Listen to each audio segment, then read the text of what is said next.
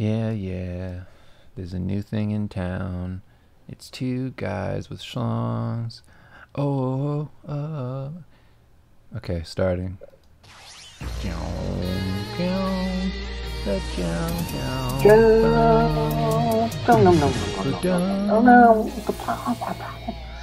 Yeah, whoa. Hey, hi everybody. We're Hey, here. everybody. Do you remember us? We're here again. It's It's another Dave and week. Dan. So, Yeah. another week. I know what some of you are thinking. You said there'd be an interview this week. And there is, but not everybody can do Mondays. So it's going to be Wednesday. Wednesday interview. We'll have the time soon. It's going to be a great guest. We got 4 weeks And of guests lined up and locked in, and we're happy with all of them. And we won't tell you all of them right now because we got to drip that hype out. But we're really excited. We managed to get a whole bunch of people from all different areas of focus. It's not just art people. So like we're really pumped to talk to them. But yeah. yeah, Should we it's say going to who's coming be on this week if she can make it? uh yeah, we have this one's kind of a little weird cuz it could be this one person, but worst case scenario, we have backup plans. But Yeah, so this yeah. week we're going to be interviewing Comic Book Girl 19. Uh, Big YouTuber, does all kinds of awesome stuff. Really great. She's awesome to talk to. I love her. She's fantastic. Whoa. She's also incredibly busy. So she said she could do Wednesday. I haven't heard back because some last minute stuff came up. She's doing a book club right now. She's reviewing a bunch of stuff for Marvel. We think she can still do Wednesday, but just in case, we have a backup. And if that happens, we'll let everybody know what's going on with that. But Yeah, it should regardless, be Wednesday. yeah, she'll be coming on sometime soon. Hopefully Wednesday, if not, yeah. And then 10 days after that, on the 4th of March, I won't say who we have yet, but that's going to be a lot of fun. Yep, we got some people. We actually have a lot of guests lined up. We just don't have dates nailed down. Yeah, we got a So bunch of people that said they'd definitely it's pretty do it, good. so we're excited. But yeah, we might Well, start doing a thing. Maybe we'll make a Facebook group, or maybe we'll. I don't know. Is there right. somewhere we can take questions from people? Um, yeah, I kind of don't want to make a Reddit because what if everybody in the No, chat conspires against us there? that's a good point. That tends So to happen. Maybe we should finally learn how to use Discord. I don't know. yeah, We'll figure something out because we want to be able to take some questions from people, and we don't want it to just be the two of us. We'd like, you guys to be able to ask these people stuff, so get some info you want. But we're back doing a second round on Batman versus Devilman, the Devil in Gotham City, issue 2, mm-hmm. Awakening, Sure. issue 3, Rebirth. Nope. Okay. So the way this is going is we have Devilman in the top. He's smugly looking at Batman, and I forget what he said to him. I had it written down before, but now I don't. Says you're Something like, finished. You're finished, Bruce Wayne, and then he says, "You know nothing. If you knew anything yeah, about being rich, you'd know that I have a butler." yeah. He goes, "You don't know the first thing about me. If you knew anything Yeah. about being rich, you'd know I have a butler, closest confidant and best friend." And he yells, "Alfred!" And then here we have Alfred in his Mecha Batman suit Mm-hmm. with his G Gundamness at the bottom. Yeah. And then he's basically telling Batman how he's going to sacrifice his life. And that's Pitiful where we left Batman. off. Yeah. Somebody said he said something about bat lips. Sure. Stupid. He Wasn't probably didn't he did. say something about Master Wayne? Get your perfect physique or something out of here as quick as you can. I'll take it from here. Get your Yeah. chiseled body out of here. Something like that. Yeah. Master That Wayne, works. get your well muscled body out of here immediately. I'll handle this. Yeah, the top one is something like pitiful. I expected more from you, Batman. I expected more from you, Night Wayne. Yeah. Nightwayne's our character. Yeah, Nightwing is our character who has nothing to do with Batman. We did this unfortunate thing right before the Lego movie came out. Yeah, we wrote a bunch of scripts for a Batman comic that was called Nightwing. It was a parody. And then the Lego Batman movie came out and used like half of them.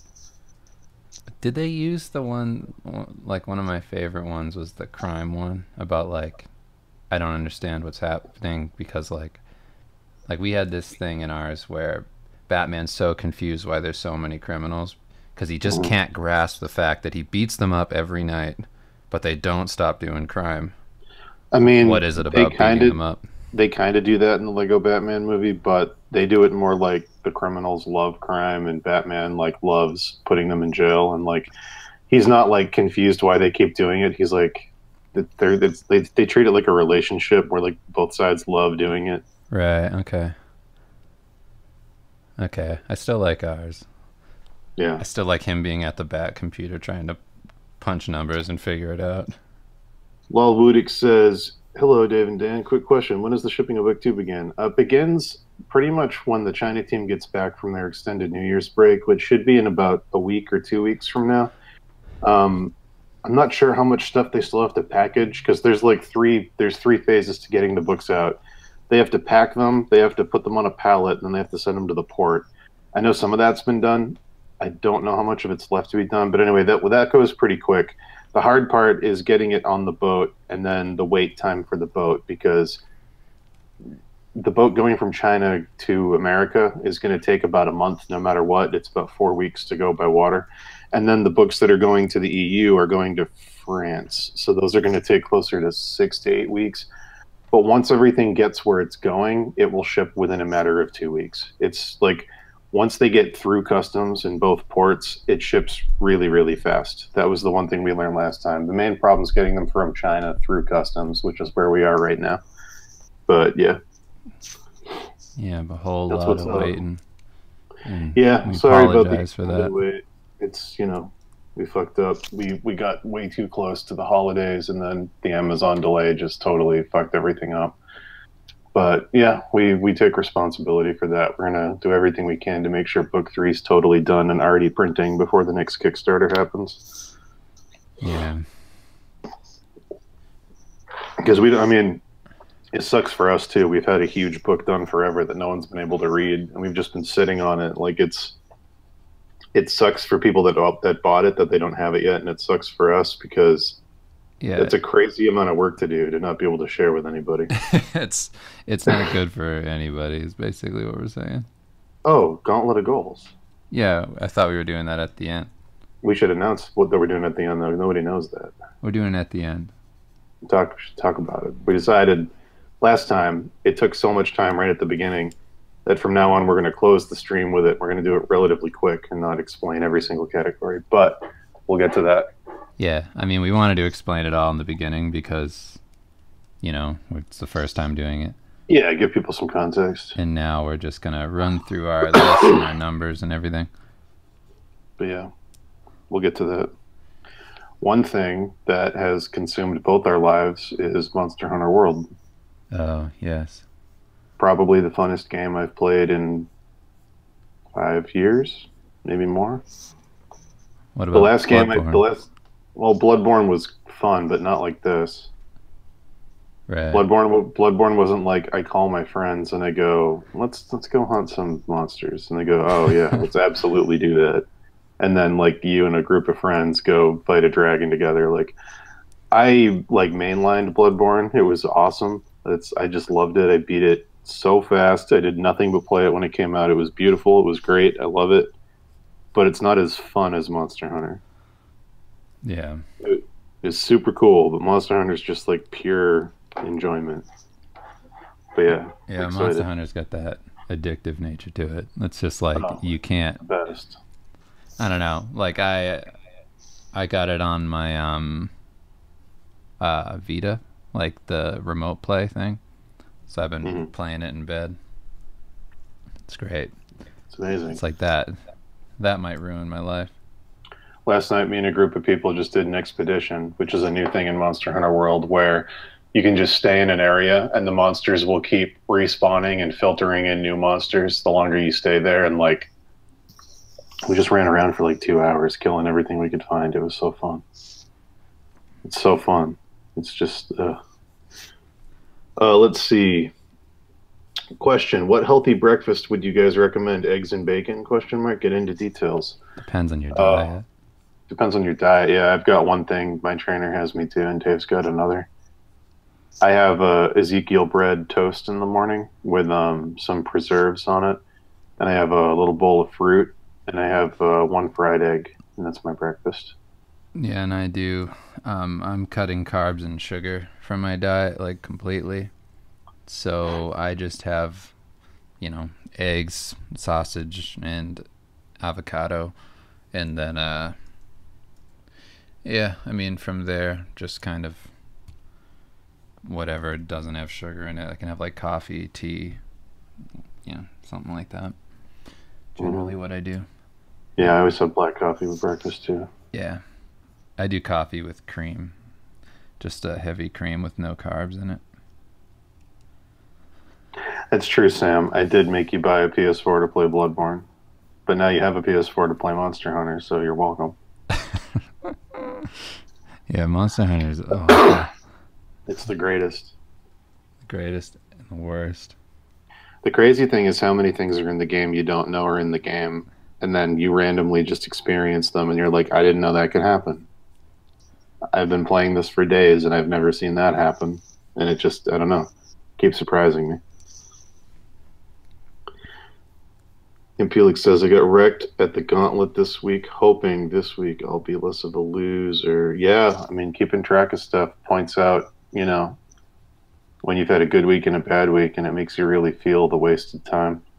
That's part of the part of the whole point of this. I've been like a couple of nights the past week. I was like sitting there in bed, like I make like I don't know, I'll make like a drink for myself or something, and I'll be sitting there like trying to relax, and then I'll be just like zoning out, and then I'm like, oh shit, I didn't work out today, and then I like at midnight I'll go and work out just to be able to put down the points for it.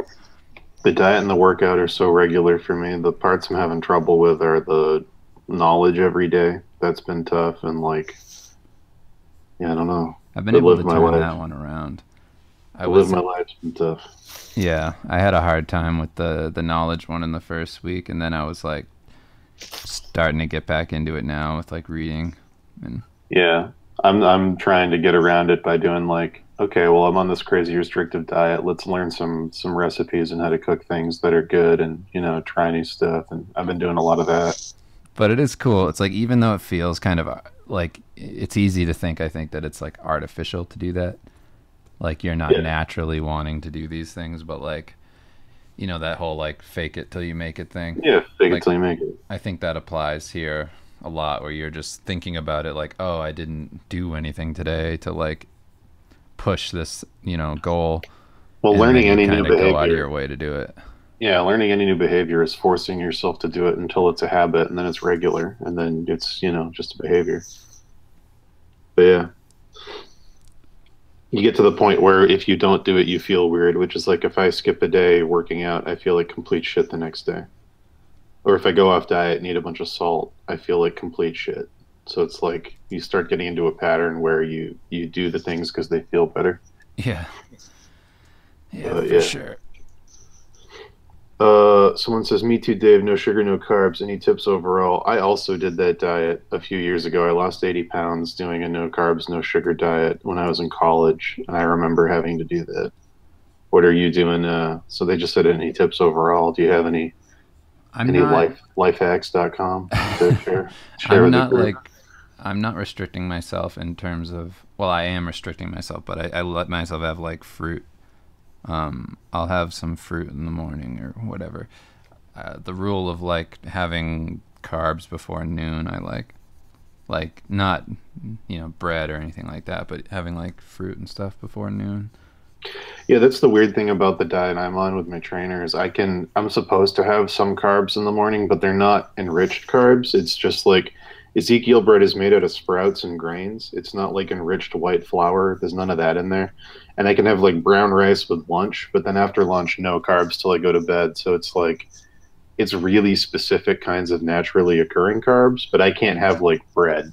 I Right. can't have white rice. I can't have anything like that. But yeah, I don't know. The Ezekiel bread's good enough that like it satisfies that urge if you just want something like that. Yeah, I think that I don't know. It's really just I think the challenge is helping me a lot to keep track of what I'm doing in a day, cuz I don't know, it seems like it we've been on it for longer than we have. Yeah, it's only been a couple weeks, Yeah, but it feels like we've been doing it for like a month. yeah, so like when I look at it and I'm like, "Oh, I've only been on this diet for like 2 weeks." But if I hadn't kept track of that, I might have thought like it hadn't been that short a time, like it might have been whatever, like a Yeah, month, and I'd I be think more likely to fuck up. the big takeaway is like being super conscious about how you're living your life means that you get more out of it. So it seems your life seems longer because you're Yeah. doing more. That's the weird thing is like when you're keeping track of everything and forcing yourself to do stuff, time kind of expands. Like I've gotten more out of the past 2 weeks than I would have the 2 weeks prior to that, just because of keeping track of stuff. Also, It's in kind of terms of cool. like the sappiness of it, Yeah, the whole doing something for someone I love, yeah, it's in the charitable deeds. It's like I'm going way out of my way to like at least like make my wife happy, like doing things for her and stuff. hmm And that pays off just because I'm like wow, like everybody's in a better mood. Like, things are definitely. not that like I have a bad life, but you know what I mean. It's like when everybody's just like happy, you go, oh Yeah, okay. I usually have like like I'll do this, I'll do something nice like this, maybe like once a month or something. yeah, like something special, whatever. But now I'm doing it like way more often, and I'm like, oh, okay, I get it hmm in a Yeah, it's weird good stuff. way. It's kind of like church. Yeah, I could see So that. it's like you're just forcing yourself to get into the habit of being a nice person. Right. It's kind of interesting. It's been a good experience. Yeah, I've been enjoying it so far too. I actually got out and did stuff this week. It was fun. I was like, oh, right, okay. I like went out to dinner with some friends, went to a party that was fun. I went to this crazy bonsai garden that's here in New England that has like 10 greenhouses full of the craziest stuff you've ever seen, like the coolest plants that are like 900 years old. Hmm. I bought some of those, hung out with the dudes that like grow them and make them all the crazy shapes and stuff. That's cool. Talked to them for a bit. Yeah, it was fun. I did a lot of stuff this week. I didn't put any Monster Hunter into any of my categories, but make an argument that that's living my life. Had a lot of fun with you and some other people playing it, but I'm not going to put it in the categories because it's a game. I'm just saying it was a good experience. I finally found a wine that I enjoy drinking, which I've been trying to find for like 10 years. It's called Blau. It's fantastic. It's a red wine. It's the only wine I've ever had that I like. There you go. Yeah, but you just don't really care too much for alcohol in general. In general, no. I really like Long Island iced teas, and I really like vodka tonics with like mint or something in them. And that's about it. I really like Cape Codders, and that's like it. I hate beer. What the fuck's a Cape Codder? It's just vodka and cranberry juice. Wow, they I gave it love their own name. That's what they call it at bars here. I don't know. Yeah, I hate beer. I like JK Scrumpy cider, and that's about it. Yeah, I'm just not big on alcohol.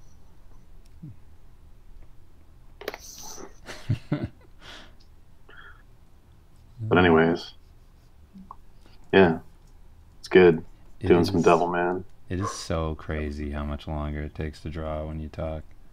Yeah, I haven't been able to get back into like that's why we stopped doing the daily live streams because we were well, getting work done, but it was like 25% capacity. I was pretty good at it back in like the Crimson Dagger days. Like I could get something done, Sure.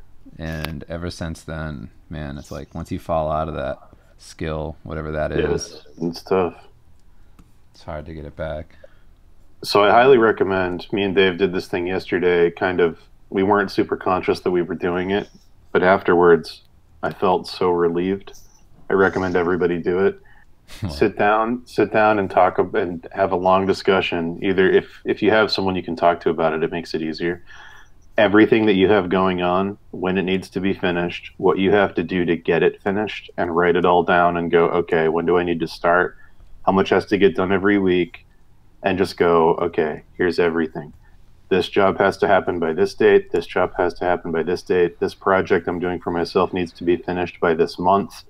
And go, if I start tomorrow, how much do I have to do every week to get all this stuff done on time? Lay it all out, figure out how to manage it, and just go, okay, that's the first step to getting out of the cloud of I have too much shit to do, because that's where both of us are right now.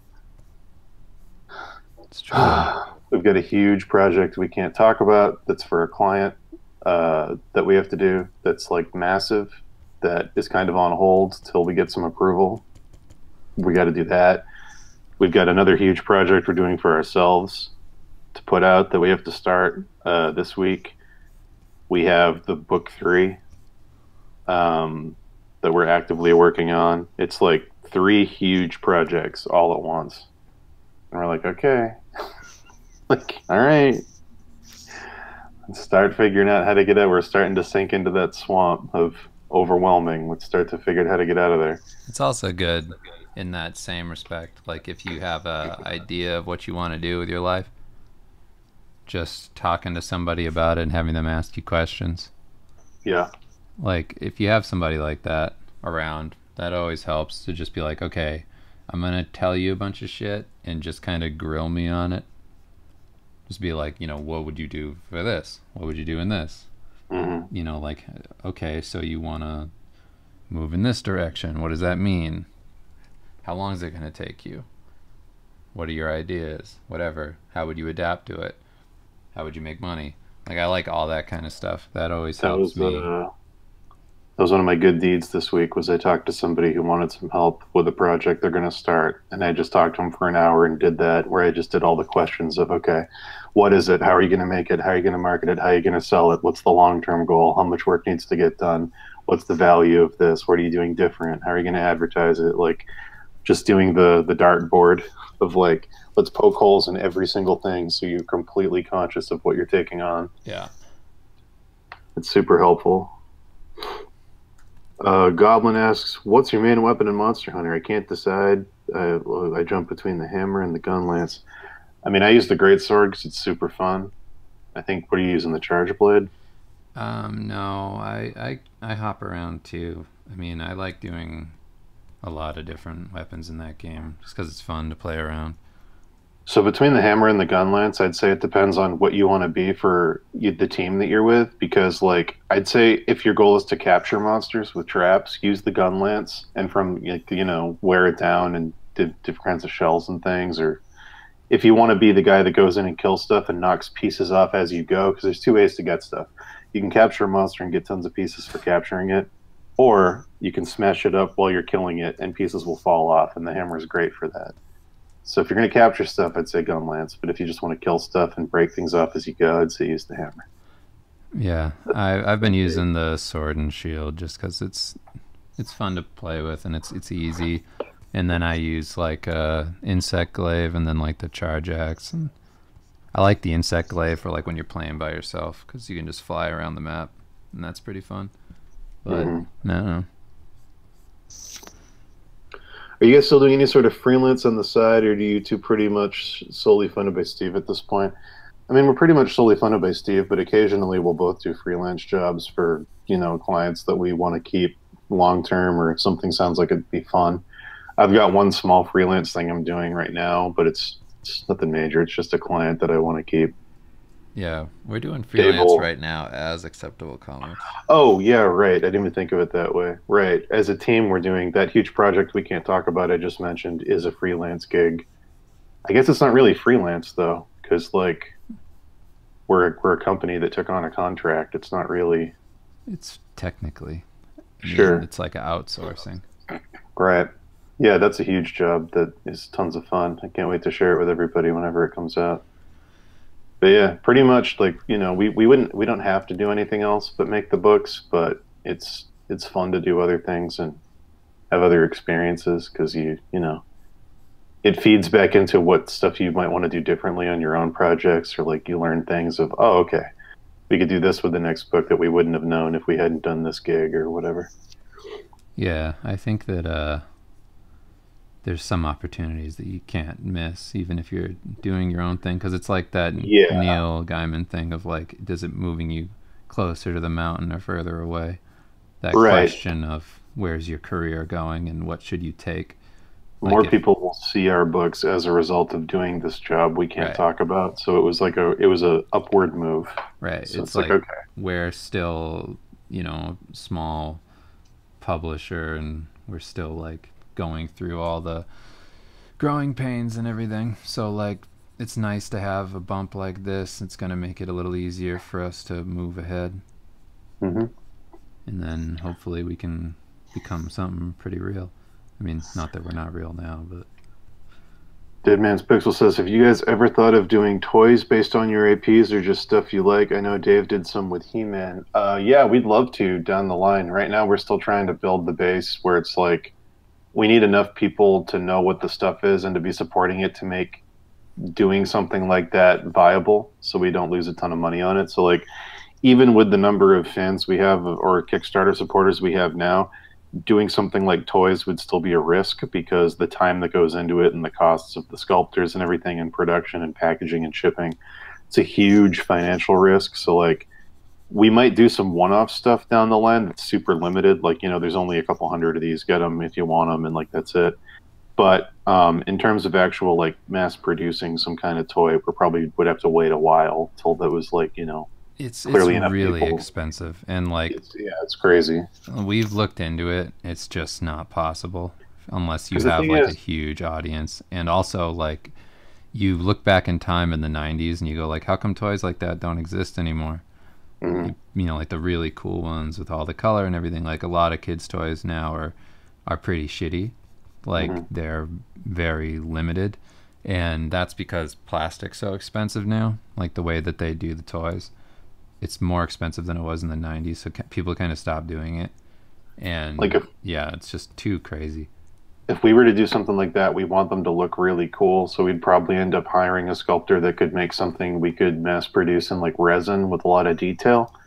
And like that gets really expensive, like really quick to do because we don't want to just do a whatever toy and just like, it's a thing. It's not great, but get it if you want it. Like if we're going to do that and put the effort into it, we want to make it as cool as we can. Yeah, So it's like that, it gets real expensive to hire people that are really good at that stuff. it is a dream Yeah, though. Forrest, you are correct. Most toy production companies require bulk orders with a shelf of like you have to order 5,000 or more for us to even take this contract. We probably wouldn't go to a toy company if we did this. We'd probably go to like some specialty place that can do a sculpture and make a certain number of copies of it, and then that's it. Yeah, the But problem with that is that like you end up falling into this thing where it's like super expensive to buy. It becomes like a collector's thing, yeah, and then it's like, well, is your property big enough to even do something like that? Like, does anybody care? It's a whole thing. It's hmm really not worth it unless you have like a pretty big base of people. I mean, just to get into figures for people that might be curious, if we let's say on the next Kickstarter for one of the top tiers for donating to the Kickstarter, we said we made a statue of Steve from this sculptor we really like, and there's only 10 of them or 100 of them or something. What do you like? Trying to think of what it would cost to even hire the person to do it. What would it be like? I mean, we'd have to charge the same amount that like everybody does for It'd be expensive like stuff. It'd be like a five to few 10 grand or $100. something. Oh yeah, the statues themselves. I'm thinking of just commissioning the sculptor to do it. If it was like a really good sculpture, would be thousands. Yeah, it depends. I mean, like, depends on the deal you work out. You can do cuts of the profit or whatever. Right, I don't cut know. them into the Kickstarter, unless you're going to sell it off the Kickstarter. Yeah, so like for every one of these sold, you make this much off of it, and plus Right, what we pay you, because because that's the thing is you the got to less get you make, creative. yeah, the less of them you end up producing, the more they're going to charge up front because they're not going to make any money on the back end. So it's no matter what, it's expensive. It's just like you can either pay them totally out of pocket or you can cut them into the sales. It gets really complicated. Pay Yeah. them with exposure. Yeah, Yeah, right. right. Yeah, exactly. Did we pay Brad Rigney? Yeah, we paid Brad. I don't know, do we want to get into that or no? We don't need to get into the numbers, but yes, we paid Brad for everything he did. We paid him above market value. I'll put it that way. We paid him more than Magic would ever pay anybody. Yes, we paid him more than he's getting for Magic because we wanted him to know that we love him and we need him in our corner going forward. We Yeah. want to know that at the drop of a hat, if we go Brad, he goes, yes, what? I'm here. I'm here for you. Yeah. I mean, you want to make sure that you don't fall into the trap of like low expectations with people. Mm. You want to be something that people want to work with and are happy to work with. And that's the other thing, like those images Brad did, we're going to use those for tons of stuff down the line because they're so high resolution and they're so cool that we can do tons of stuff with them. And like we'll cut Brad into the profits on those if when we do that stuff later too, because like the weird position we're in is that now we're hiring other creative people to help us do stuff, and we're coming from the background of having both been freelancers that got fucked over hundreds of times by clients, and we never want to do that to anyone because we know how it feels. So like we're going way out of our way to be like, what's your rate? Okay, we'll pay you that plus 30%.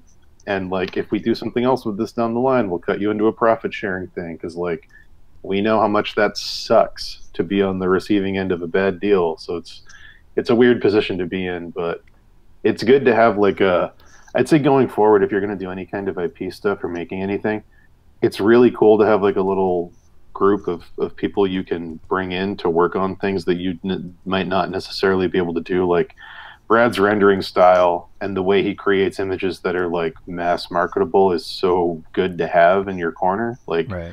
it's good having that. Or like we know like Blood and Chrome and Laserhawk and stuff, and like if we're ever on a project that needs sound or music or something, we can reach out to them and bring them in. And like it helps to have an extended group of other artists and other creative people that can help make your stuff cooler if you ever need their help, that you Yeah. can trust and you have a good relationship with. You always want a network like of people around you that do great work. It's always gonna, end up being a benefit. Yeah. And also, just a general rule, if you ever get into this kind of thing, and I always try and think in terms of this. This is saying that you get everything you want out of life by helping other people get what they want. Exactly. And even if it seems like a lot of money to pay somebody, it doesn't matter, because if you plan on doing something more than this, it's like you just made somebody happy, Yeah. And like that ends up, if you want to be cynical about it, Charitable that ends up deeds. working for you. Charitable deeds did something for someone I love. Gauntlet of goals. Yeah. It all works, together. Have we considered miniatures or figurines rather than action figures? Yes, I do a ton of work for miniatures companies and Kickstarters that do miniatures, and definitely considered it. It's cheaper. Again, if you want to make them really cool and detailed, which we'd want to, it's still expensive. And then there's two basic camps for miniature stuff. There's companies that just make miniatures that are compatible with any game, whether it's D&D or tabletop, anything, just general miniatures to use in your games. Those make some money. They don't make a ton of money. The stuff that makes the most money is like what Cool Mini or Not does, where they go, here's our campaign.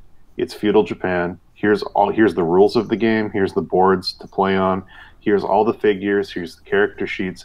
And they make a whole game, and they include the miniatures with it. Those make way more money than standalone miniatures. So it's a weird thing of, do we really want to take the time off to develop a tabletop game?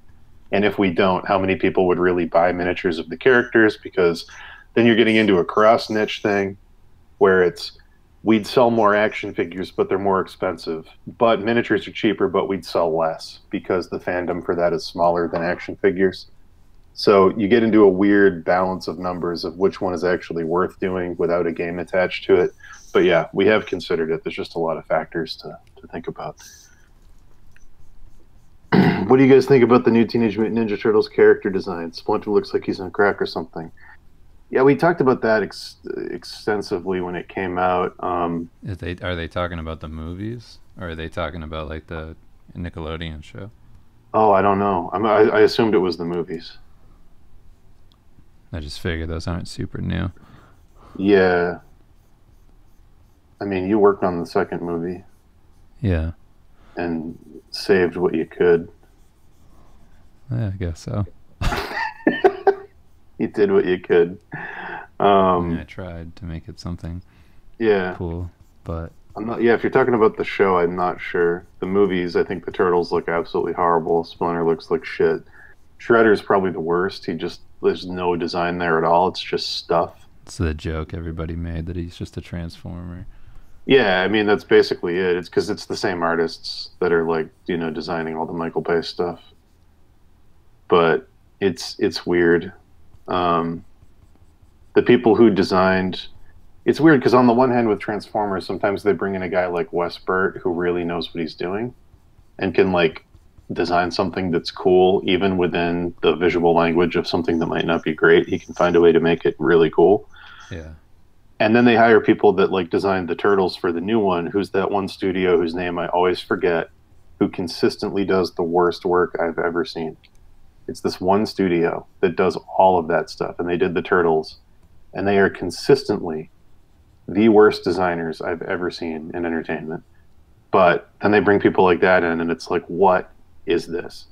Like, he's got like a, he's got like fucking fake samurai armor hanging off his chest, and he's got like a sock wrapped around his waist, and he's got like a hoodie tied around him, and what are you doing? Like, this is just nothing here. But yeah, I don't know. At least in the sequel, they tried to make stuff look a little better. I didn't see how Casey Jones turned out. Does he even have the mask? he does, but it's really big on him. It's like huge. Yeah, Yeah. Um, the Steve Litchman illustration of Brad was a commission. I thought it was a gift or something. No, we hired Brad to do everything. We'd never have Brad work for free. yeah, we We'd don't. never have anyone work for free. That's Yeah, a we shitty don't thing hire to do. artists to do that. No, no, we hire Brad to do all that stuff. We're gonna hire him to do more stuff. Ideally, he'll eventually have drawn all the major characters, and we can line them up and go, look at that. Yeah, Look at that. I mean, that's not. I get what I get why you'd think that because we're like friends and everything, Hmm. but we just like would never do that to a No, friend. it Because devalues the friendship, and it makes your friends more likely to resent you if you have them work for you for free. yeah, It's like, that's not respecting a friendship. That's taking advantage of a friendship, and you never want to do that. At least in my opinion, you never want to do that. When Mystic, yeah, right, exactly. Yeah, it's a signal flare. No, just kidding. For anyone still curious, Mystic's like it's like a parody thing. Like it's not actually a game with rules you can play. It's just like you can put those cards into the decks of any other card game and you can play them technically. Like you can pull the card out and do what the card says to do, but it doesn't affect the rules or the gameplay of any other game. But yeah, you hear that, lawyers? you hear that? Should we talk about that or just leave it? Uh, and it doesn't really matter. I mean, you can talk about it. Nothing's We gonna. get a cease and desist from a certain card game that thought we were infringing on their trademark. And I had to very carefully explain to them that this game isn't actually playable. It's a parody. The term "togethering" isn't actually a word, and the fact that we're not taking advantage, we're not violating any kind of law because you can't use these in a transformative way with your game. They don't affect your game. They can't be played in your game. It's not a knockoff of your game because it's not a game. It's cards that have you do things with the person you're with, not in the game itself. They're self-aware, the same way the book is self-aware. It's a meta thing, lawyers. It's called parody. But yeah, Yeah, and you're protected under parody law. yes. If you can't tell that Mystic the Togethering is a joke, then good luck to you. I don't know. Togethering is a nonsense word. I thought it was pretty obvious, but hey.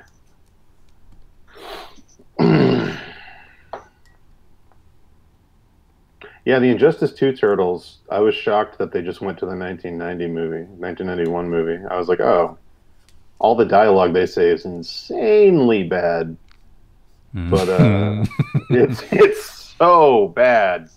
Oh, but yeah, uh, they look really good. yeah, I was looking at them and I was like, oh, this looks good. And then they were like, I can't remember what the lines were. I can't improvise worse lines than what are in it. This was much easier than programming, or what does he say? Yeah, he's like, my name's Michelangelo and I like to party. Want to fight? That was much harder than coding. I'm Donatello and I like computers. It's so crazy that you couldn't find a better line. What did Raphael say? It broke me. He comes out and he's like, "Hey, you want to fight me?" Oh, it's so bad. What does he say? Fuck. Hey, you sure you want to do this? Hey, it's your funeral. It's so bad. Hey. Yeah, I don't know. It was really, really bad. I can't remember what his exact line was, but man, it hurt. Oh, God. No, When shitty Leonardo lines comes like out. that weren't intentional. No, Because it's they not really like weren't. funny. They're like really, really bland. Yeah, like it's not intentionally funny because then Leonardo comes out and he's like, "Remember what Master Splinter taught me," and he like pulls his swords out and you're like, "Ew." Strong focus on honor. It's like, oh, get out, dude. Like, what? How did you guys study period accurate armor? If you did, I found that a lot of the stuff in Google isn't something anybody would have worn in ancient times, and I want to learn the rules before I start coming up with my own crap. By the way, I didn't teach you anything gaming. Hey, thanks, man. Uh, so here's one thing that this is my personal opinion on it. Feel free to disagree. When it comes to designing characters, cool is more valuable than historically accurate. Something interesting and exciting and visually fun to look at that feels like the culture and might go a little over the top in showing it off sells more and has more appeal to clients than actual historical stuff. The classic example is Viking helmets. It's like, yeah, Vikings didn't have horns on their helmets. That was a thing that came out of Wagnerian opera. Like, sure, but go find any movie or video game that doesn't put horns on their fucking Viking helmets because it looks awesome and people like it. Yeah. So just accept the fact that people like it and move on. Because a horned helmet is way cooler on a Viking than a helmet without horns. It just is cooler. It's more identifiable. It But just Dan, looks better. But yeah, what about the historical significance of this battle we're about to take place in? that's my personal opinion. I would say, you know, if that's something you're interested in, find a balance between the two. Because if you just do historically accurate, very accurate stuff, your portfolio is going to look very boring, and you're probably not going to get a lot of entertainment art jobs because it won't be visually exciting enough. The character is going to be very forgettable because most historically accurate armor might look cool to an artist, but to normal people, it's just going to look very bland. Like, you know, like you see like actual Roman soldier armor, and you're like, oh, it's just a dude in like a skirt with like a helmet. Oh, it's But just like, not very creative. yeah, you can do stuff with that though to make it look awesome. Like, Romans didn't actually wear the stuff that was in like Gladiator, Gladiator. for example.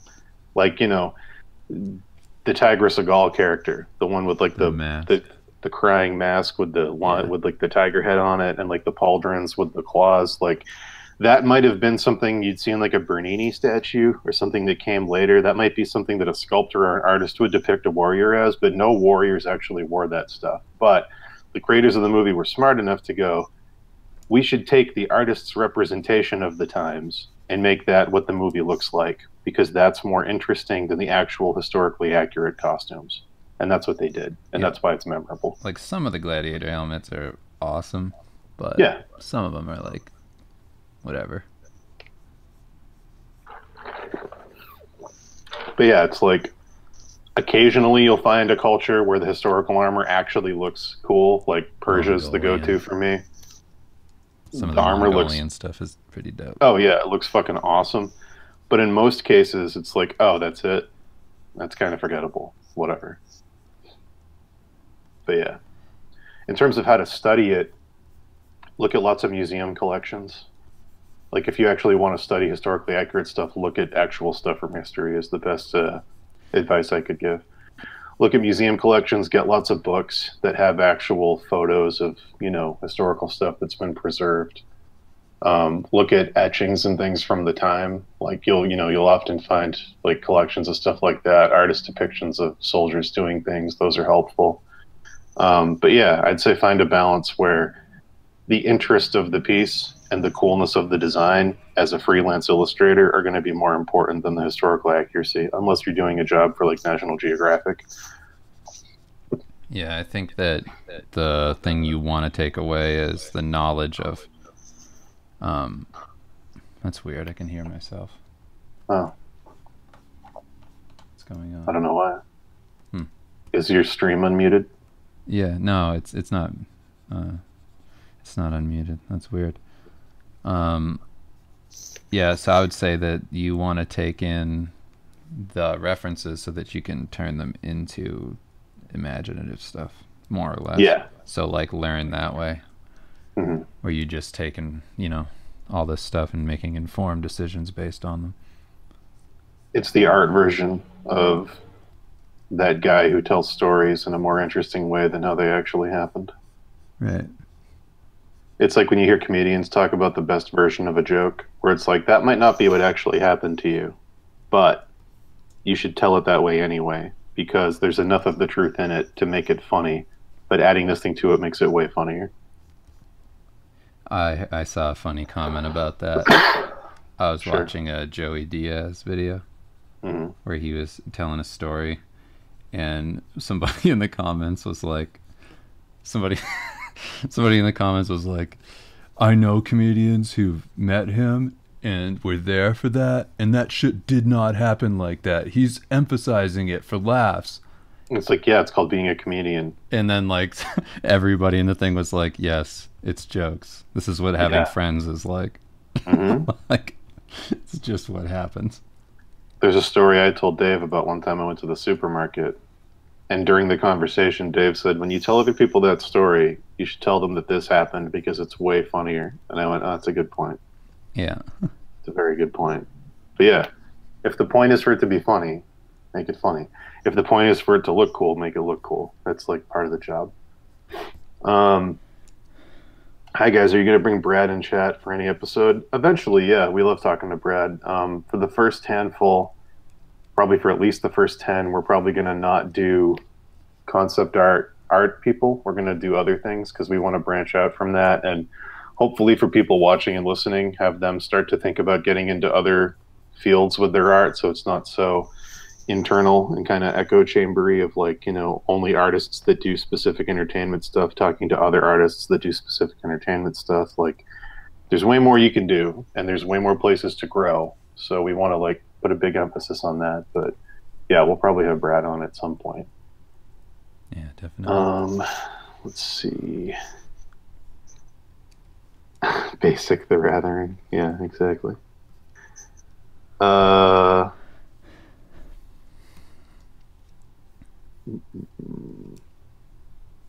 Yeah, real Vikings didn't have horns on their helmets. Banjo. That's a thing. Do you guys have any thoughts, feelings towards photo bashing in the art industry, or indifferent? I used to really have a strong opinion on it, but I really don't care at all anymore. Like, whatever. If that's the job, like, I think the thing that made me realize it is I saw what is it? Is it Shaddy who does all this stuff for Naughty Dog? Yeah, Shaddy Safadi. Shaddy Safadi, yeah. So I saw a thing Shaddy was talking about where he said everybody should do this because you're wasting your time if you don't, and blah blah blah. And like, if you're against this, basically you're dumb because this is the industry and this is what you're like. He was given a very strong opinion on it. And then I realized, like, oh, wait a minute, that is true, but only for someone with a job like yours, because all Naughty Dog games that you work on take place on Earth in actual places that actually exist.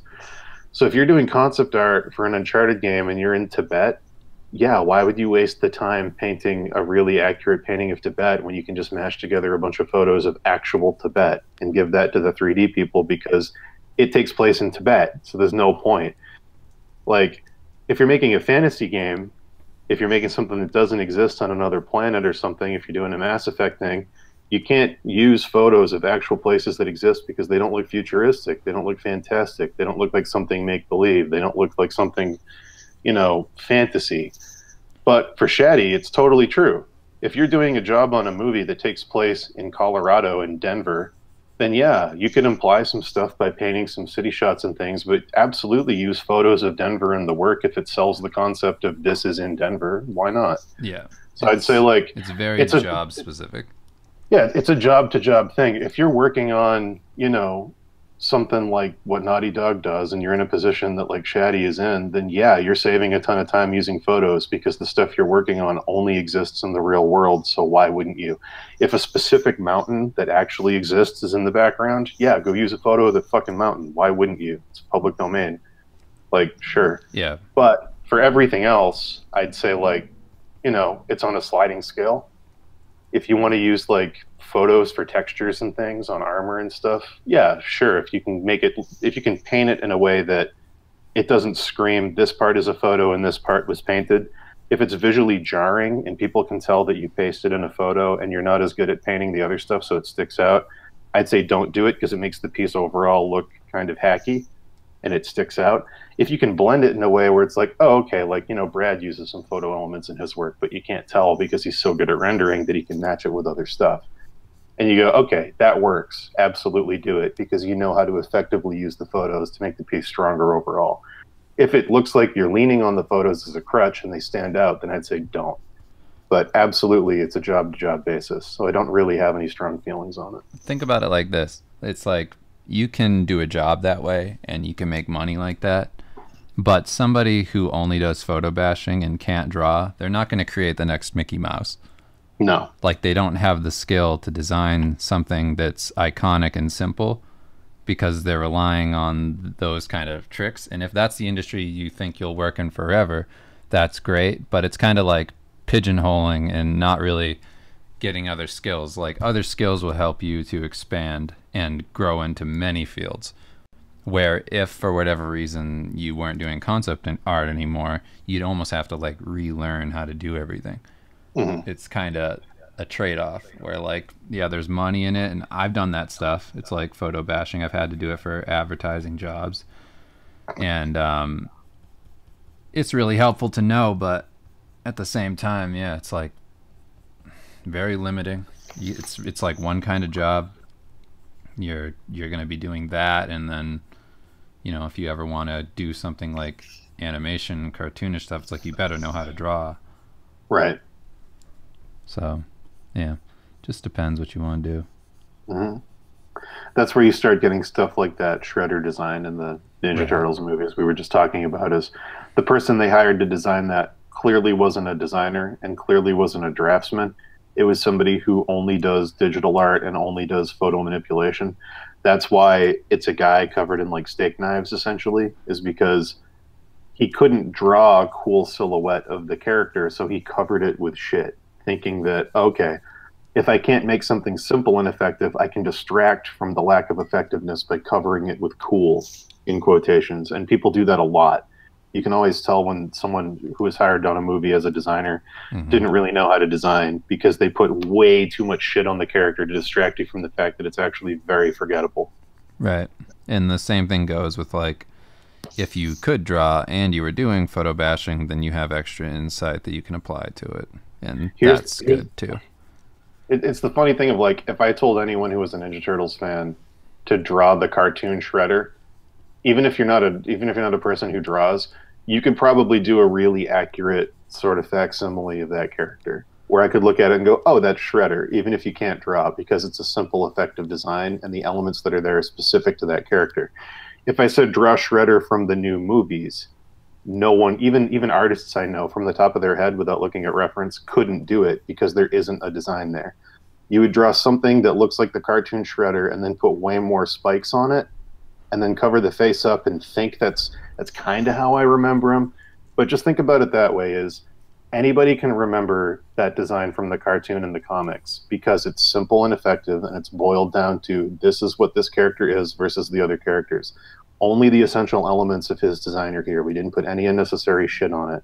It's not because it's nostalgic. It's not because it's been around forever. That's not why you remember it. Because advertising for that new movie was all over the place very recently, and people still couldn't remember what that character looks like if I asked you to draw it right now. But yeah.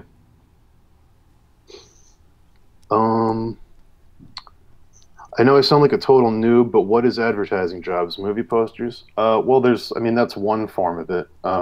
There's all different kinds of stuff. Like advertising could be spreads for magazines. It could be doing covers for magazines. It could be doing an ad campaign for a company, designing ads for websites. It could be doing a YouTube video that's designed to go viral to promote something. It could be movie posters.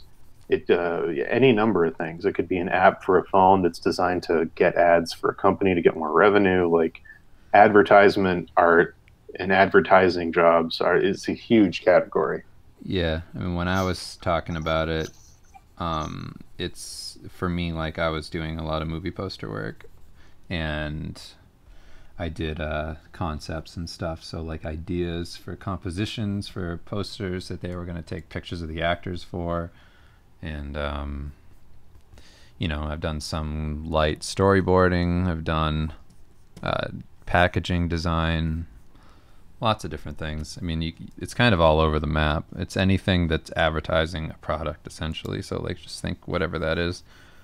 And, it could be storyboards for commercials and things. But, yeah, that kind of work is for movies when I was doing it. And they required a lot of photo bashing. Like I did stuff for like Pacific Rim where like I had to photo bash the monsters and things like that. Yeah, plus the other thing was like that took place on Earth, and it was like, here's a bridge that actually exists.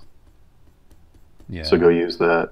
Like, But yeah, no, we're not saying photo bashing is bad. Like No, at not all. at all. You can learn a ton from it. We just say balance it with your painting skills so that it doesn't look like photos stuck on top of a painting. That's the worst thing, is when it's jarring. That's when it's bad. If you can successfully blend it, it can be very effective, save you a lot of time, and look really cool. Yeah, just always be learning. Make yourself kind of bulletproof when it comes to jobs.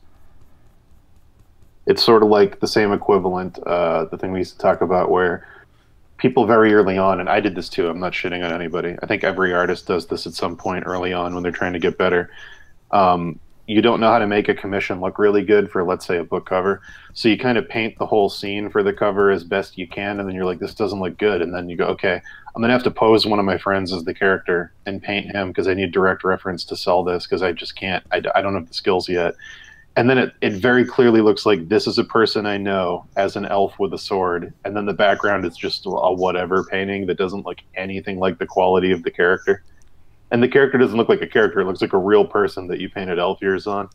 And that's the same kind of effect you get if you don't know how to balance photo bashing with your painting skills, where it goes, this is the referenced element, and it looks way better than everything else in the piece, so it becomes incredibly jarring.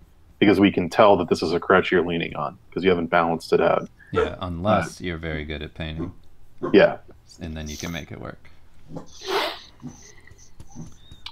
Off topic, what's your opinion of games as a service stuff going around from the big gaming companies? I mean, if Monster Hunter was a subscription game, I'd be more than happy to pay for it. The Star Wars thing that EA did makes no sense to me, and I'm really glad that game bombed. Like, that was fucking crazy to me. Like, I guess it's just because, like, when the first Battlefront game came out and the second one came out, me and Dave used to play those in high school, and, like, every character from everything was included in the game, because what's the point of buying a Star Wars game if you can't play as the cool characters? That's the whole reason to buy it. Oops. Nope. Somebody's So, like, putting putting them behind a paywall makes no sense because nobody buys a Star Wars game to play as Rebel Soldier #3. You buy it to play as Darth Vader because that's the cool thing. That's why you want to play the game. So like their whole marketing strategy for that made no sense to me. It was really transparent that it was just trying to get as much money out of people as possible. I don't understand it at all. I think both of those games were incredibly boring. Didn't have a ton of content. Like thinking about the stuff you could do in Battlefront 2 versus the new ones is like, why would anyone pay for this? Like it seems like a step backwards for the sake of graphics. But yeah, I don't know. I'm trying to think of other subscription game as a service stuff besides that because I don't do a ton of like mobile gaming or anything. Trying to think of what else has done that. Yeah. Yeah, I can't think of anything. But yeah, in game like the fact that Monster Hunter doesn't have an in-game currency that you can pay real world money for, and the game is as big as it is proof enough to me. And it sold like 7 million copies already in like 2 weeks. Is proof to me that the games as a service thing is a choice, not a necessity. So all the companies saying we have to do that because it's too expensive to make games, it's like, no, bullshit. Capcom just proved that that's complete bullshit. But yeah. I'm really surprised that Monster Hunter finally went like pretty mainstream in the US. Like they were struggling with that forever. They just did the thing that everybody had been telling them to do for a decade, which is like what Nintendo's doing now. Yeah. But like, this is the thing: is like, I love playing Monster Hunter. You love playing Monster Hunter. Imagine how much worse the game would be if instead of going out and hunting a Rathalos 10 times to get something, you could go to the town and pay $5 to get that part of the monster. Yeah. It would suck. It would completely kill the whole experience because then you'd go, oh, this whole day I spent farming this thing was worth $5. Why am I playing this game? My time is worth more than that. This like it gives you this horrible feeling of like, oh, that's the valuation of like my fun. Like, ew. And the fact that they didn't do that when it's so prevalent is like, yes. I hated that in Diablo 3 too. Yeah. It was like, oh, you want a really cool hammer? $20. It's right over here, bud. It'll be obsolete when the next expansion comes out, but hey, man, gotta kill those skeletons. I was like, this sucks. The whole point of this game is loot, and like being able to just buy good stuff for real world money, it just sucks. I think you suck. Well, hey, you know. How about that? Well, I appreciate your thoughts on that. Did we get Monster Hunter Online here? I don't remember us getting that. I don't think so. If we did, I don't know. I've been waiting for this game to come out since Monster Hunter was on Dreamcast. Because my eyes are shit and I can't play Monster Hunter on a handheld because there's too much stuff going on. I thought Monster Hunter was on PlayStation, not Dreamcast. It was on, I think it was on Dreamcast, and then they ported it to PS2 and did a sequel on PS2. And then that was the last. And then they took something and put it on the Wii. I think Try was on the Wii. But like it was clearly a handheld game that had been up-resed to be on a console. It wasn't like designed as a console game. I thought the only online game that was on Dreamcast was Phantasy Star, but maybe I'm wrong. I don't know if Monster Hunter was online. I think there was a Monster Hunter on Dreamcast, but I don't think it was necessarily online. But I honestly can't remember. I remember when it first came out, we watched someone playing it, and we were like, this is the coolest thing ever. And then it went to handheld forever, and we were like, why? Why? I want to love you, Monster Hunter, let me. Yeah, it started on PS2. Okay. Yeah, because I had the first one. I bought the one for PS2, and I didn't get it. It was very limited online. Okay. Yeah, I tried to play it online. I hooked it up, and it just didn't work. And I went, cool.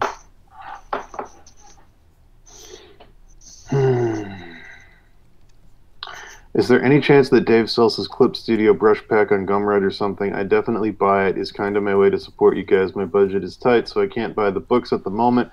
I'm still struggling as an artist, and I know Dave said the dopest pencil brush is in the Clip Paint store. I will look for it. It's not something you buy. The brush is free on Clips Studio's like download page. All the brushes I use are free.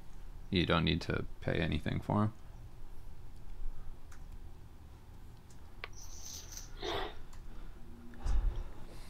Somebody asked why Ben's stoned.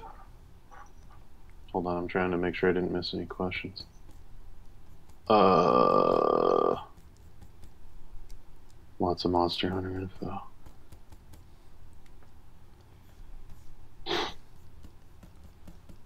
Man, if Capcom puts out Resident Evil 2 Remake this year, like they're saying they're gonna, and it's good, and they have Resident Evil 7, that, and Monster Hunter in the same year, I'm gonna be so happy. Because Capcom's been, like, not great for a while. It's so satisfying to see them coming back. Well, Resident Evil was pretty good. I didn't play it. But, like, I know it sold super well and everybody liked it. I think the remake's gonna be awesome. I'm excited to play that. Do you guys ever do portfolio reviews? Is the Ben question after that? It says, why is the round eye always, or whatever that said. Why is the big eye stoned? I mean, I don't know. Everyone had that friend. Because he's a beholder, man. Yeah, he beholds. He peers into other worlds and sees things only he can see. Yeah, he gets fucked up. That's it. He has realizations that only our stoned friends could realize in their deepness back home. Let's see. Do you guys ever do portfolio reviews? I'm guessing it's a no because you're super busy people. Yeah, we actually want to get back into doing that. We used to do them all the time. We're going to make a submission email for people to send stuff to if you want a portfolio review, and probably start doing them weekly. That's one of the things we want to get back to doing. But yes, we'll probably have more information on that in the coming couple weeks.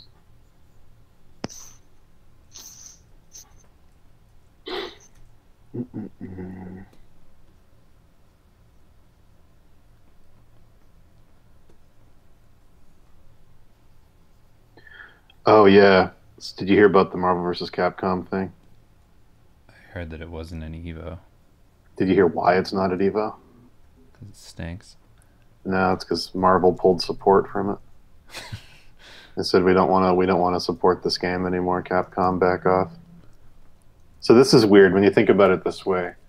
They made Marvel vs. Capcom Infinite and took all the fan favorite characters out because the Marvel Cinematic Universe didn't have rights to the X-Men and stuff. So they took all those characters out and didn't promote them because they don't want to sell those characters, because they don't want those movies to make money, in a bid to get the rights back so they can make those movies themselves. That was all very political and very bureaucratic, all that decision making. And then the game comes out, and then Marvel gets the rights back to those characters, or they're about to, and then they go, yeah, we're not going to support this game anymore. And it's like, what? Like, you just hamstrung this whole thing. Like, what do you, it just must be so frustrating. But I mean, whatever. A bunch of the stuff in that game didn't look great. No, I thought that game was just gonna tank. Some of the weakest character designs and art of any of the Marvel versus games they've ever made. Really, really weird. Like Chun-Li just looked fucking strange. But yeah, it's too bad. But whatever. Hopefully that just means we get Marvel vs. Capcom 4 soon, and it just has all the characters you want in it.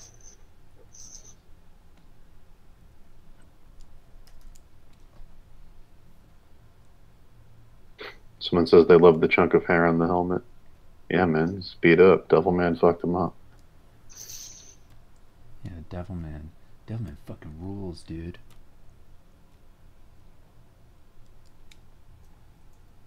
Devilman's psycho crazy. Sorry.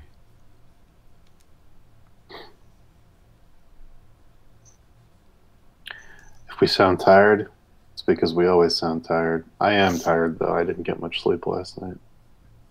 I only sound tired because I'm like focused.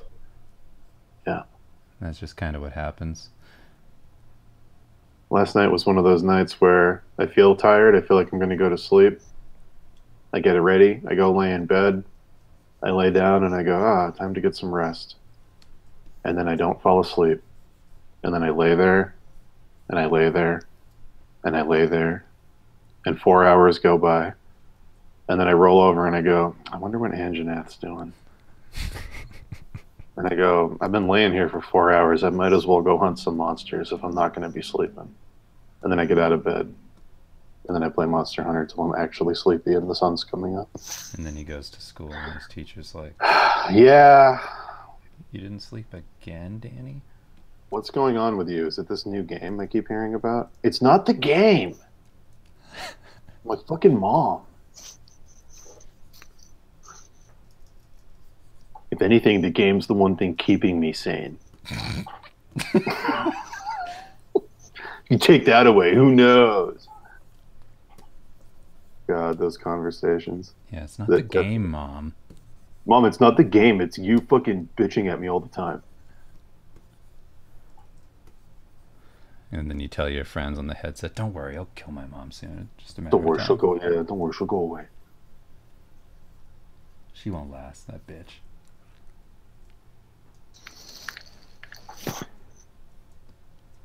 Maybe I wouldn't stay at Matt's house so much if you were such a bitch all the time.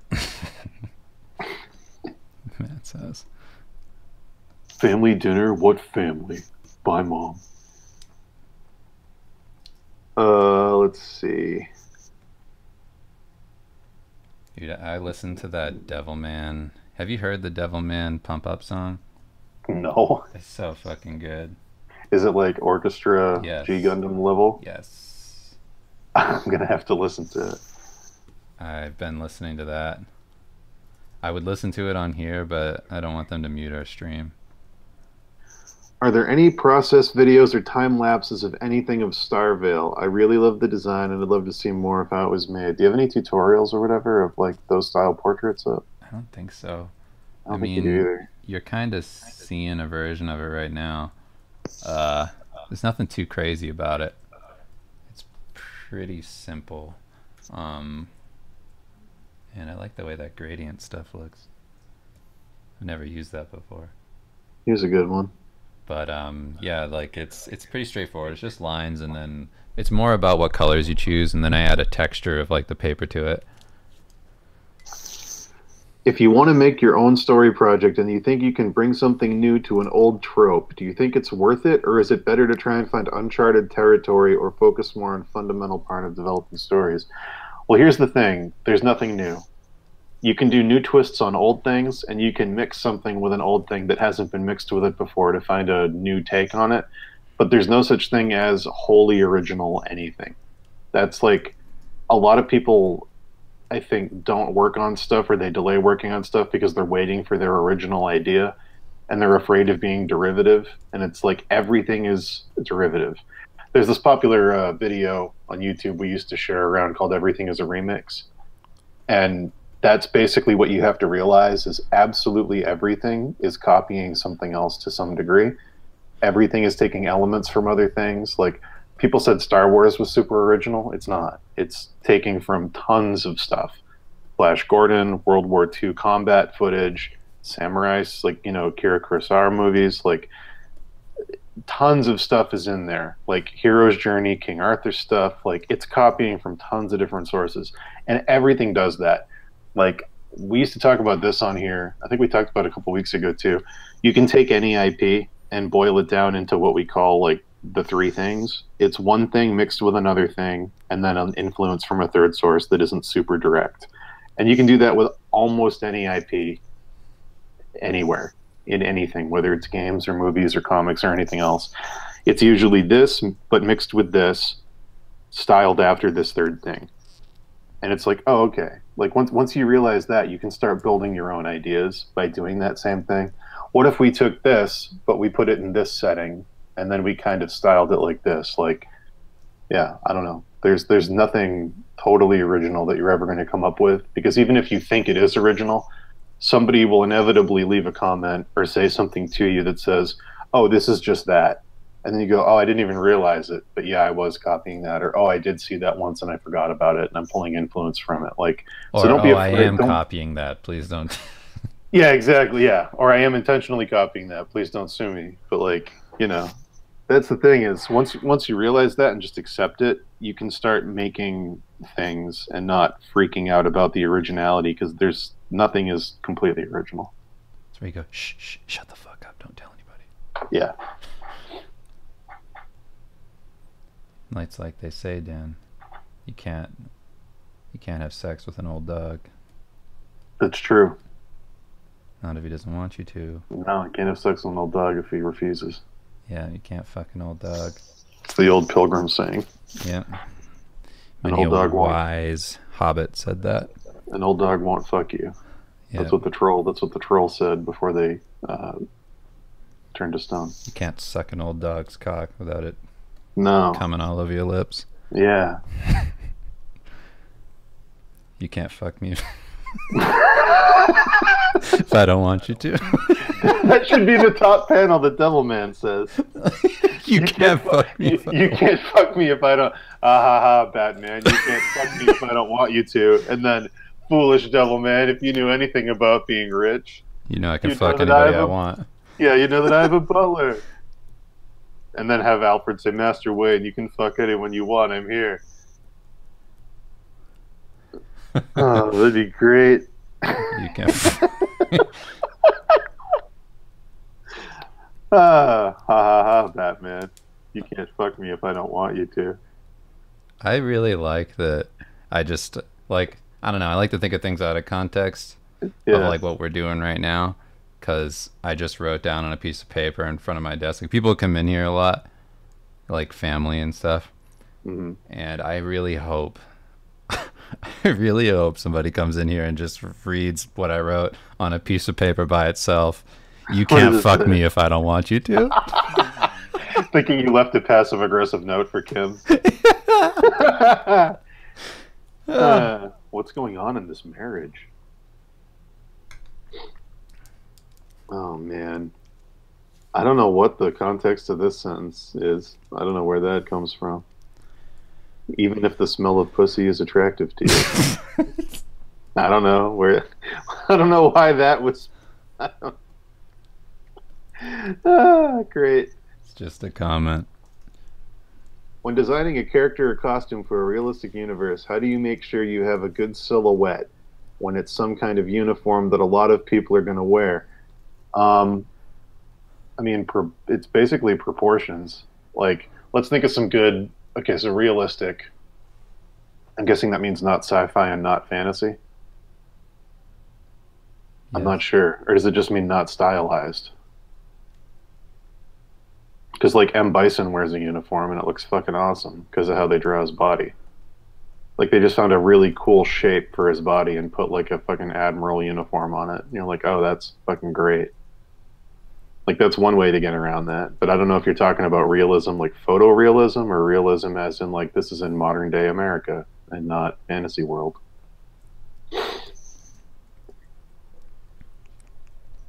But yeah. A lot of uniforms are already designed to emphasize those shapes. Like if you look at like the dress uniforms that like Marines wear, like they really emphasize like the triangle shape as it is. And they do a counter triangle where there's like, the white hat and the white gloves make a counter triangle. But like yeah, there's lots of little things you can do, but I'd say by far stylizing the body of the person wearing it is probably the most effective way.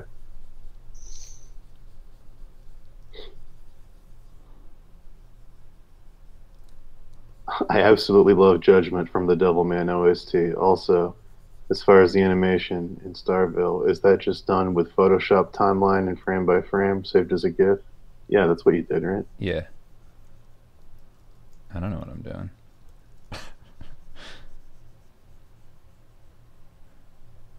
Mm-mm-mm. I wonder if Batman should have a Pantone face or not. Absolutely.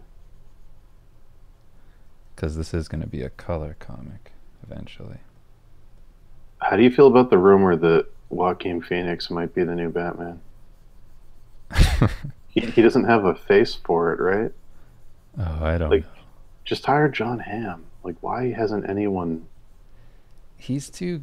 I agree, John Hamm, but he's too Yeah, goofy now. we'll set it in the '50s and hire John Hamm, so he Yeah, looks like the Alex exactly. Ross Batman. Right. If Yeah, it were like a, if it were the Batman I've been waiting for, where he fights yeah, regular crime, exactly. Like, then set it in the yes. '40s or something. World War II is just wrapping up or something, and have John Hamm be Batman. It'd be fucking awesome. Like, I was rewatching the first season of Mad Men last week, and the whole time I was like, he could be Bruce Wayne in like a heartbeat. Like the stuff he says, the way he acts, like pretending to be the They're guy saying he's not. he's supposed to be the Joker, Joaquin. Wait a minute, who am I thinking? Oh no, it's not Joaquin Phoenix. It's Donnie Darko. Oh, He's rumored to be the replacement for Batman. Sorry, I knew Joaquin Phoenix was connected to it somehow. I forgot it was the Joker. It's fucking what's his name? Jake Gyllenhaal. Jake Gyllenhaal. We all know Yeah, Jake Gyllenhaal. He's our favorite. yeah. They're saying he might be the new Batman. Jake Gyllenhaal, Dan. And I was like, really? I'm He, trying to picture his face with the fucking mask on it. yeah, I don't like him for Batman. Cassine just subscribed with a Oh, 4.99 what? sub. Oh, um, Oh, you okay? I'm allergic to cash. He's allergic to all that support. Yeah, I don't have any of that in my life. It's overwhelming. For anyone out there playing Monster Hunter, have you fought Beetlejuice yet? That's not his actual name, but it's something with a B that ends with juice. Oh, you talking about the Jake, the Great Drungus? No, I'm not talking about Great Genghis. Not talking about the Great Douglas that walks around. Stupid Basil juice or Beazel juice, whatever the fuck name is. Beelzebub. I think so cool. Yeah, you guys like the On page 10 in the Google Batman search of fan. Dave Raposa interview, somehow porn made it into the search results. Always will. It's good, Mike. It's good to know. I mean, not stylized in a visual way. So that would be what? Just realism? I guess. I'm still kind of confused by that. But yeah, the uniform itself can do a lot of the work. I mean, just think about like women's business suits and how they emphasize the shoulders. Like you can do a lot. You can do a lot with what a person's wearing to make them look cooler than they might look otherwise.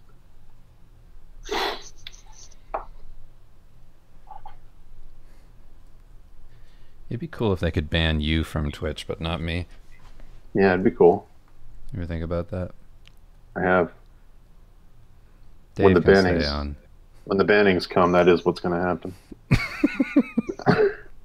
You're going to go, Dan's not really contributing enough.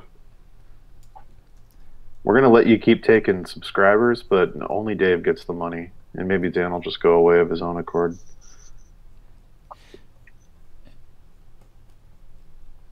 Yeah, Brendan. We caught a basil juice last night. Anyway, have you seen Black Panther? No. I'm going to go see it maybe tonight. I don't know. I'd like to see it. The costume designs look great.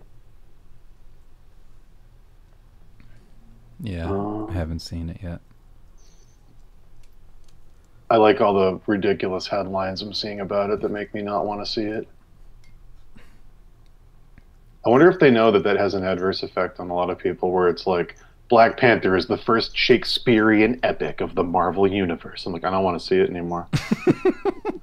You fucking ruined it, dude. Like, I was so down to see it till you said that. I know exactly what you mean.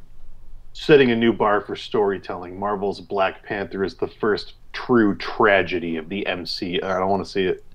I remember the, not that this made me not want to see this movie because I didn't want to see it anyway, but there was this one where they were saying about the Magnificent Seven. They're like, it's less the Magnificent Seven than it is the Loathsome Few. And I went, all Mm, right. you have an English degree. You went to college. I went, you better quit You took a everything you're creative doing. writing course. You fucking joke. Hope Oh, somebody hope somebody finds you in a parking that's my garage and bashes your head. it's my favorite thing Red Letter Media does is when they make fun of the headlines. Get out of the theater. Like I love that stuff. Like everyone's gonna go for the low hanging fruit. Oh, it's the worst. It's like, what are you guys doing? Because it's like you can't. The thing that bothers me about that kind of shit is you can't at this like simultaneously shit on a movie while saying the worst thing ever. It's like you're Yeah, no better than no. you're worse. What you just did is more offensive than anything the movie did. Yeah. Yeah. I heard one thing about Black Panther, and then I saw a clip that immediately disappeared from YouTube that reinforced it. And now I'm more excited to see it because I heard that a lot of the CG, especially in the final confrontation, whatever it is really bad and looks really dated. And I saw something on YouTube that looked incredibly bad. And I went, wait a minute, is this the actual movie? And then the clip was taken down, which makes me think it is. And if that's the case, I really want to see it. If anyone in the chat has seen it, is the CG like really obviously shit? When Dude. he's like, I just want to know because like My favorite bit of like CG in the Marvel movies that blows is the ice skating scene in Civil War. You know what I'm yeah, talking about? uh huh, Where they're chasing after the cars in like that underground Black place. Panther's got rollerblades on. Yeah, It's the worst because they're like yeah, they're showing the camera move with the cars, but like they're running at like a normal pace, like not really fast legs, so their feet are like sliding across the ground as they run. okay. I laughed so hard during that scene. I was like, "What?" Yeah, it's unbelievable when he skates up to the car, and I'm like, he's rollerblading through a tunnel. Like, what? I would Yeah, love it if Black Panther had rollerblades. If he just that's how he moved fast. Oh, if he moved his legs like that all the time. He's yeah. so down. Wow, so the CG is that bad. Okay, cool. I have to see that then. I don't know anything about Black Panther as a character or any of his enemies or anything. He's fighting some other Black Panther. I don't know what the thing is, but the CG looked awful. And I was like, oh, I need to see this. His name is the I uh, need to see. See, that's the thing is, Hurt that's Mongoloid. where that's where those headlines become the funniest to me. Is it's like the first true Shakespearean epic of the Marvel unit. Like you can't say that if the final fight looks like two Gumbies fighting each other. Like the CG is that bad. Like any seriousness you've built up with your Shakespearean epic is gone the second the CG doesn't hold up. It becomes a comedy. But yeah, I can't wait. I can't wait. They say in Red Letter Media that the CG looks like early 2000s. Oh, yes, I can't wait. I hope that's the case. I'm pretty hyped up actually about that. I want to see that. It's been like not that it would ever be like this, but you know, the whole Scorpion King thing. Like I want stuff Oh, like yeah. that to come back. Yeah, that was. If anyone's unfamiliar, at the end of the Scorpion King, or no, at the end of the Mummy Returns, I thought it was Scorpion. Oh yeah, maybe I'm wrong. It's it's whatever the end one of the is the Mummy. Rock. It's a tie-in because the Scorpion King has the Rock, the Right. actual Rock, as a character, Is the and Scorpion King the one that was like yeah, okay. I stand alone. Yeah, That's the reason I but couldn't beat the Prince of Persia Sands of Time because that song plays and I the laugh. tie-in, yeah, they tied it into the Mummy to make it some kind of cinematic universe thing before that was a thing, where somehow the franchises were connected. So at the end of the Mummy Returns, there's a half scorpion, half man with the Rock's face as CG that comes out and smirks, and it's like the greatest thing I've ever seen. Yeah, the smirk. It's that and Mr. Fantastic in Rise of the Silver Surfer, I think, where he makes the Hugh Jackman face. Do you remember that? No. He goes, "You don't want to marry me. You want to marry a stronger man." And his like rubber face turns into Hugh Jackman Wolverine and like smirks. And I'm like, "Oh, oh!" Like, I don't know if it's a deleted scene or if it was in the actual movie, but you can find it on YouTube, and it fucking blows me away. Yeah, I watched. Somebody mentioned Lord of the Rings in the chat. I watched the Fellowship again, Hmm.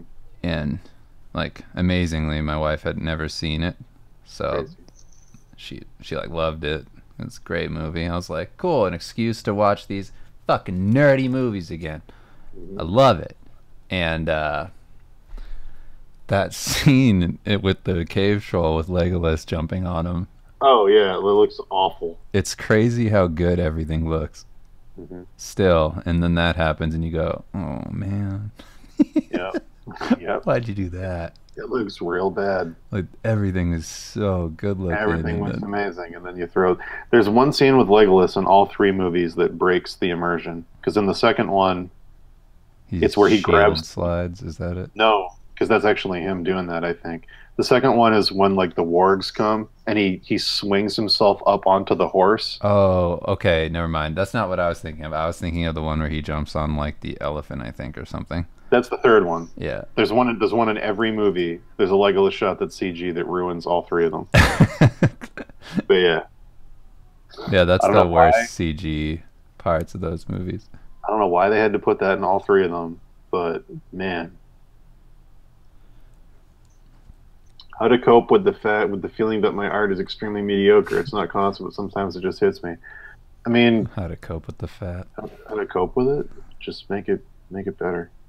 Do what you want to do. Like if you think your art's mediocre, you know why you think it's mediocre. Because if you look at it and you see that it's flawed, identify what the flaws are and then work on those. So you at least you might always feel your art's mediocre because a lot of artists do. That's just a thing that creative people kind of fall into, where they never think what they're doing is good enough, and that's kind of the drive to keep doing things.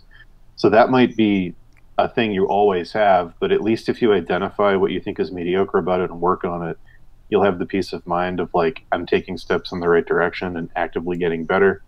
Like, I'd say just do that. Just try and identify why you think it's mediocre and work on that stuff. Yeah. What are you, some kind of bitch? You want to come in Oh, here and act like, oh, I don't know what I'm gonna do. I'm so scared. Do it. Gauntlet of Gold. goals. Yeah. Get on top of it. Try to watch Lawnmower Man for bad CG. Oh, I forgot about Lawnmower Man. Lawnmower Man is great. Yeah, that's something. It's Tool before Tool is Tool. You think they'd have learned by the 9 hours of Bilbo movies? Yeah, the CG in the Hobbit movies is actually worse than the CG in Lord of the Rings. It's kind of I think there's just unbelievable. more of it. It's not that there's more of it, it's that they don't even try to blend it. Like the Goblin King dude looks so bad, it blows my mind. Where they like I think they tried to like put the actor's real eyes on a CG character or something. What? There's That's so something about it. innovative. It's so bad, man. Like all the stuff with Smog looks great, Why are you such a fucking hater, dude? but all the characters where they try to do like a human face, ooh, no, Dude, you're such a pussy hater, man. I really am. And then, oh, remember we were talking about this? All the design tropes from 2001 are in the villain of the Hobbit movie. He's an orc who's an albino, and he's got scars all over his face, and he's like blind in one eye, and one of his arms is metal. It's like every concept art trope from 2001 is in this character. It's great. It blows my mind how much it breaks the whole Tolkien universe. Like it looks so jarring next to everything else. It's like this is a Mortal Kombat character. Like what are you doing? This looks so stupid. But yeah, throw some scars on there, make him albino, give him a metal arm with a claw. Can you say smog? Smaug. Yeah, cool. Yeah, you got to do the You got an oak. Thanks, guys. I'll stop being a little bitch in caps. There you go. Boom. What about Battle Angel Alita eyes? I don't even know why they did that. That's so fucking weird. I don't know. What do I say? I dig it. I heard a theory about that Uh, that I actually kind of believe. that What? they were on the fence about making her eyes bigger, and James Cameron said that that's part of why Avatar made so much money is because the big eyes on the aliens made people feel more empathy for them, and that's why they ultimately made the decision for Alita. I heard that somebody questioned him and he went, "Listen to me. You shut the fuck up. You shut your stupid fucking mouth and you make the eyes as big as I I've want. made this. It's my I'm the fucking top movie. grossing film director of all time. I love anime." I got my start painting backgrounds on Escape from New York. And flip the table. Yeah. You fucking around. We were on James Cameron's set, and I was like, this is where they filmed Terminator 2. That's a disappointment. Wanted it to be cooler. What are you talking about? Oh, the GoPro scene in The Hobbit. I forgot about that. That was fucking weird. Did you see The Hobbit, the first one? I no. I tried. When they're going down the river in the Didn't like it. barrels, Uh-huh. they actually put a GoPro, not a film camera. They put a GoPro on a barrel and pushed it down a waterfall and cut that footage into the movie. So you're seeing those red camera, like IMAX cameras with like 8K resolution or whatever, like for the whole movie. And then when in that one scene, it splices in footage of them going down the waterfall from a GoPro. And you're like, Uh what? It like the resolution drops, it's like pixely, it looks really bad, and you're like, because they couldn't get the red cameras wet, I guess. They couldn't like push them down in a way that would protect them. So they used GoPro footage, and it looks fucking bizarre. I don't know how they made that decision. hmm. But yeah, those movies are weird. Can anyone tell me? I'm gonna get on this tangent now. There's a scene in that first Hobbit movie, or maybe it's the second one. No, it's the first one, where they go see the king in Mirkwood, the elf king dude. It must be the Mirkwood's my second. favorite place. It must be the second one. It's the second one. But there's a scene where he's talking to Thorin, and he kneels down in front of him, and he says, "You think I don't know what dragon fire feels like?" And then he goes, "Oh, oh," and half of his face starts to burn, and then he goes, "Ah," and then it heals again. And I'm like, "What the?"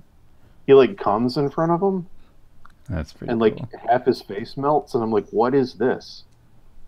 Sounds What just happened?" And it's Lee Pace, so it's like super flamboyant. I'm like, what is that just happened? There's no explanation for it. It's super weird. Anyway, just something I want to know. Go look it up. Anytime Lee Pace comes, I want to be there for it. It's true. It's a good looking He dude. literally he kneels down in front of his face and he goes, "Oh, oh," and like it's so fucking weird. Anyway, Mike remembers. I just want to know. I'm gonna find it. I'm gonna find it right now. Whoa. Wow. Luckily, I know. Luckily, I know Legolas's dad's name, so I can search for it. Mm. Mm-mm-mm. This delicious morning coffee with some Devilman, Batman, combat action. Wow. I couldn't have asked for a better way to start my morning. And thankfully, you're all here to share it. What? I don't know. I found the first part before his face melts, Oh, yeah. and it's unbelievable. Oh, what? I'm gonna post the GIF in the chat. You can go find the video of it. I want to see the GIF. Seriously. Just imagine I'm going, oh, Oh, yeah. I'll bring it up in the thing. it's literally like, it. I don't know why it happens. They're Yeah, just that is having a a con- very, it's a very cummy face. Yeah, and then half of his face melts. And you're like, why? Here's another, okay, so here's the next part. I'll send this to you. It's from I Dan's don't, Tumblr. I don't know why this happens. And then half his face melts. And you're like, okay. So he goes, oh, I feel fine. And you're like, what? Huh? Okay. Anyways, if anyone has any questions that aren't related to The Hobbit, throw them in the chat.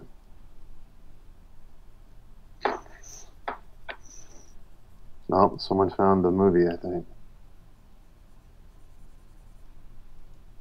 Yep. Someone linked it. Time-stamped. Who linked it?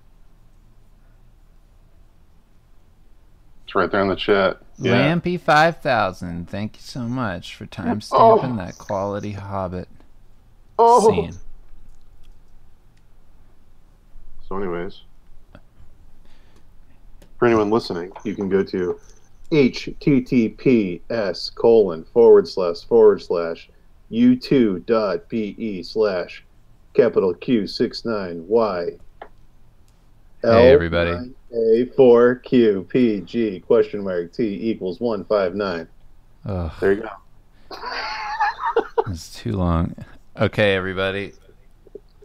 This is the part where I'm gonna pander to you guys and say that. Well, first of all, we have an interview coming up on Wednesday with hopefully Comic Book Girl 19. She does a lot of comic book stuff on YouTube, and you can watch her videos. In the meantime, maybe have some questions to drop. We'll figure out a place to drop them. You can send them to me on Twitter or something. And worst case scenario, if that didn't go through, we have a backup, and we'll announce that. All that being said, I just wanted to say, since we didn't say it in the beginning, that Dan and I, we have a sponsor. It's us. Sponsoring ourselves. We're sponsoring ourselves. So if you want to help support us and you want to read our comics, you can go to stevelichman.com and you can purchase, pre-order a book there. They're shipping probably at this rate in April. March, April. Hopefully, sometime in March or April. That's Even what if they we're ship thinking. in March, they're not going to show up till April because of how long the boats take. Right. But, So they're going to ship in March, but yeah, show up in April. So if you want to pre-order, you can do that. That'll help. There's like, between the two books, there's 680 something pages of comics. So, you know, that's a way that you can help without subscribing and get some cool stuff, some hardcover books, read a couple jokes. Big thanks to our sponsors. Yeah, big thanks to our sponsor. Any hype for the Kim Jong-go Kick-Ass book?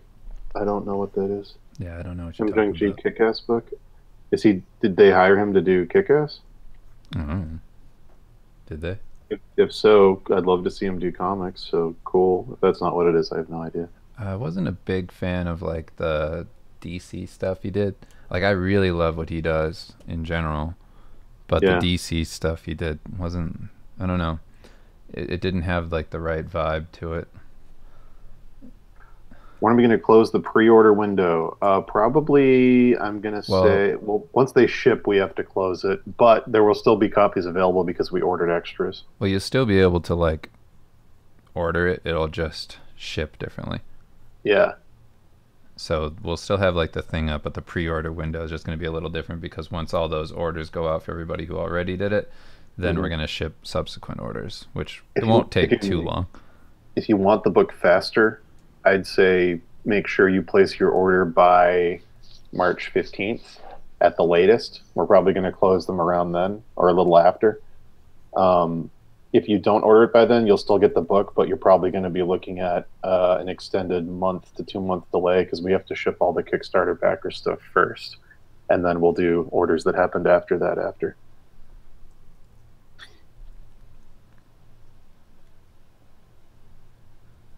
Oh, he's doing a story arc of Kick-Ass. Yeah, I mean, hopefully it's cool. I haven't seen the DC stuff Dave's talking about, but yeah, I don't know.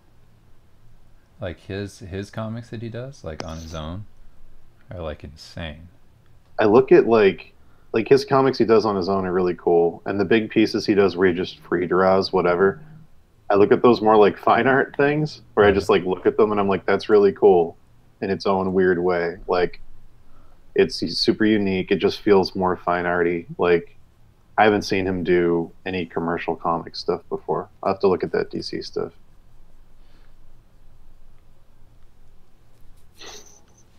Yeah, he's crazy.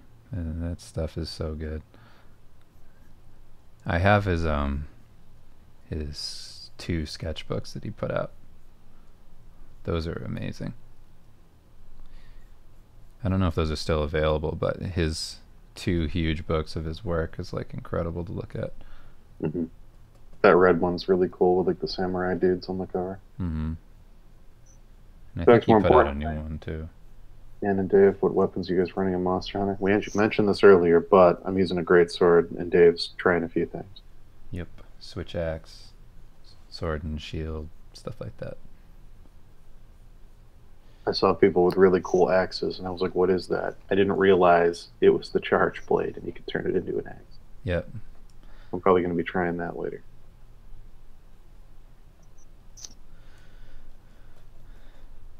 I saw at a gallery show the sketchbook pages are sold for like $1,200. Yeah, that's. I actually thought it would be higher than that.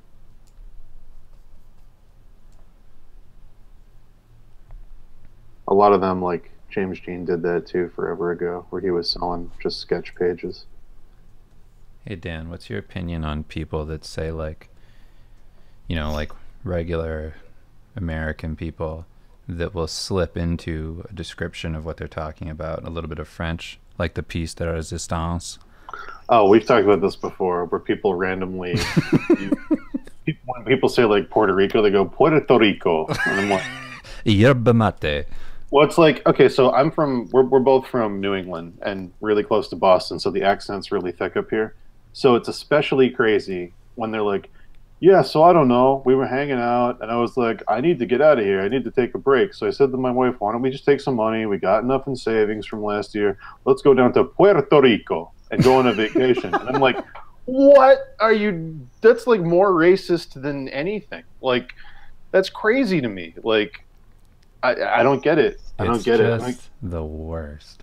it just sucks. Yeah, pièce de resistance is another one where I'm like, oh, I don't like you. And any time I thought I was friends with you, I wasn't. This I was all a was lie. I was reading an article and they did that in it, and I just had to like shut it off.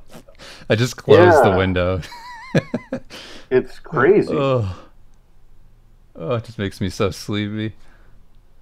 But can you do the Japanese guy ordering chicken parmesan for the for Wait, what? This is a thing? I'm saying it's a thing that I like, yeah. Where trying to imagine what other people in other countries do to American food.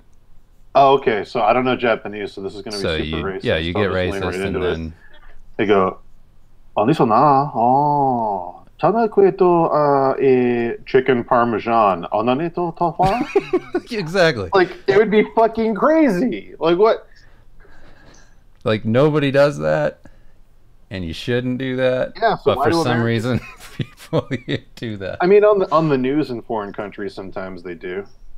I mean, I guess like I've seen newscasters do it. I've never seen normal people do it. I guess that's the difference. Is for some reason American people do that.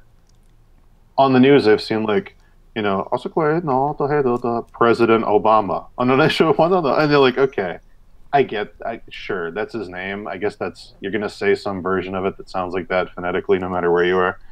But like hardcore Boston accent dudes leaning into Puerto Rico is like incredible. Like I don't like who do you think you are and why do you think I'm not going to beat you up for doing that? Like what makes you think you're safe? Because I want to take that feeling away from you. I never want you to feel safe again for doing that. These are the things you think about. But yeah, I was having these thoughts the other day, and I was just surprised again. Of course, it's not racist for them to do it. It doesn't. I don't But it's give a fucking shit weird. about that. Can we all It's just just admit hilarious. we just admit it's weird and funny? Yeah, like a croissant.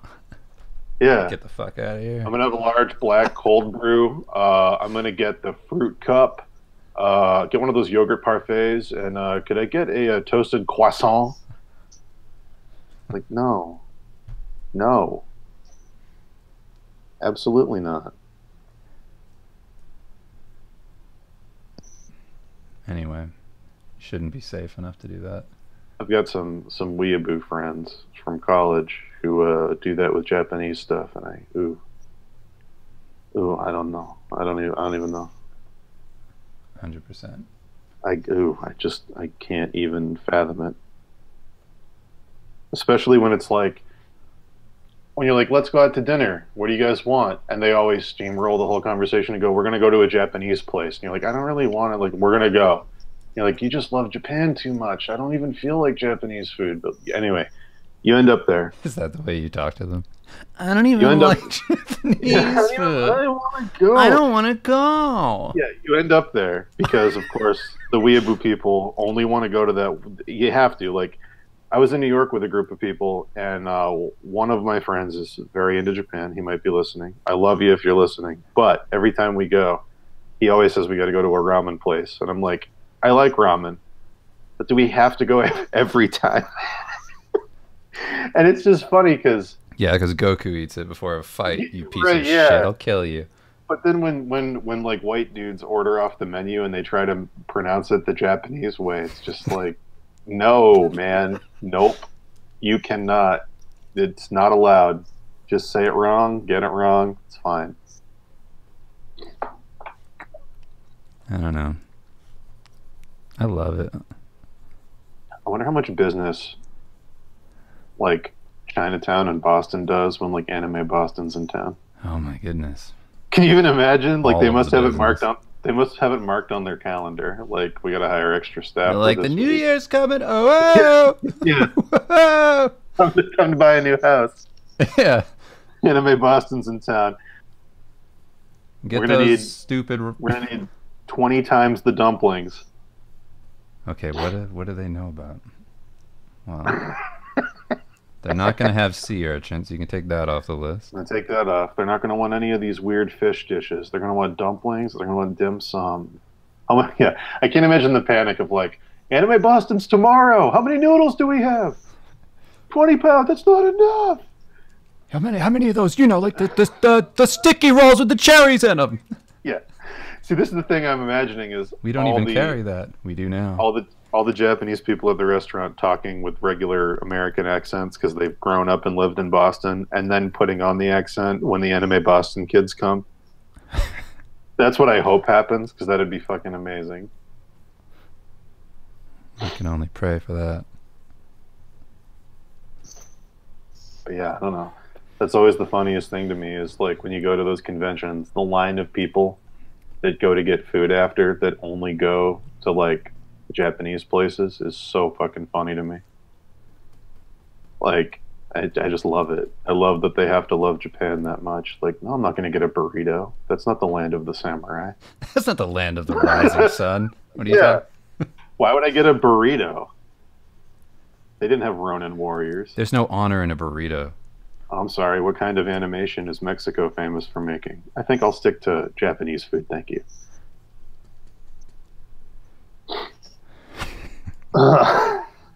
I don't know. Fucking enchilada.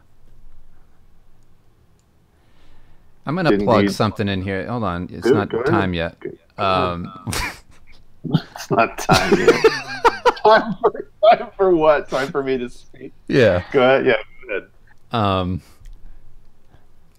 I just wanted to plug something. You know, guys, I live in Denver, and there's a little small Mexican restaurant. It's family owned, and I need you guys to go there, okay? I don't want it to close. It has the best food. It's called Mama Sol Cocina, okay? I need you to go there. I need you to eat the tacos. I need you to love it. It's just outside of Denver. It's great. If you're ever in there, that area, go there. That's it. That's all I wanted to say. I just had to throw that out there because I was thinking about it. And I love that small family very much. And they love me too. And I don't have a lot of opportunities to talk about it. So there you go. Describe your Boom. favorite taco and why it's so good. Well, uh, I'm not like gringo-ish, so I don't eat tacos. Gringish? I'm not gringosh con. Yeah, Um, Gringish Jackson. Star Wars story. Go ahead. uh, gringo fett. Mm-hmm. You know, I just order carnitas plates. Nothing special. Nice. Your turn to talk finally. Oh, okay. Any chance to put these on a podcast app so I can listen to them at work? Yeah, we're thinking about doing that.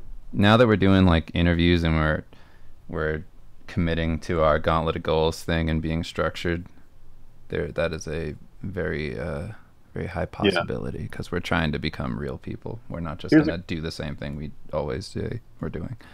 I mean, here's a question for the chat, but I mean, it's the chat, so I'm guessing this is biased answer, but still, I'm curious. Do you think if we do a podcast thing and we put it up on a podcast app, we should put every stream we do up as a podcast where we do the interviews and then the in-between weeks, it's just me and Dave answering questions and talking and doing follow-up from the previous week? Or should we only put the interviews up every 2 weeks? That's the one thing I'm curious about is like, should this be podcast or should this be a separate thing and only put the interviews up? Do you want to know what I'm curious about? Go ahead. I'm curious because it's a drawing, so it's like, what would be the point, you know? Like I feel like we would just do. We could do the thing where you can go here to see what we drew this week or whatever. I guess if we put those up, but like, this is a lot of answering questions and conversation that we wouldn't be putting up. That I feel like is material that we could probably use, but I don't know. I'm just curious. We should just do like a thing where we have like one of those intros where we're having like fun while we talk. You know what I'm talking about? Yeah, exactly. It's like clips of us at our friendliest. No. Oh no. I meant like where we go, hey, if you want to follow along with the drawings we did live, you can click right here. And I thought you meant okay. I thought you meant clips of previous things we've streamed where it's like, that is a good point, Dave, and then us laughing and I don't even understand what the deal with that, and then like, the acceptable podcast. I hate it when podcasts do that, where it's clips from episodes. Welcome back to the show.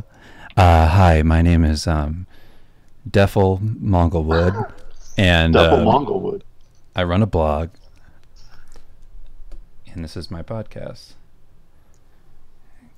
Convixations, where I have conversations with ex-cons. We should bring on convicted criminals. We talked about that last week. Did we?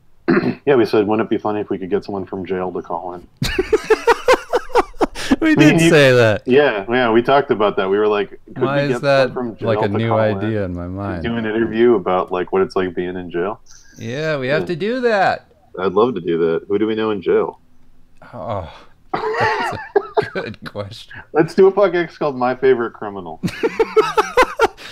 Where we have a ranking board and you vote on who your favorite criminal is based on our conversations. Yeah, we'll have like 10 criminals on, and then you'll vote.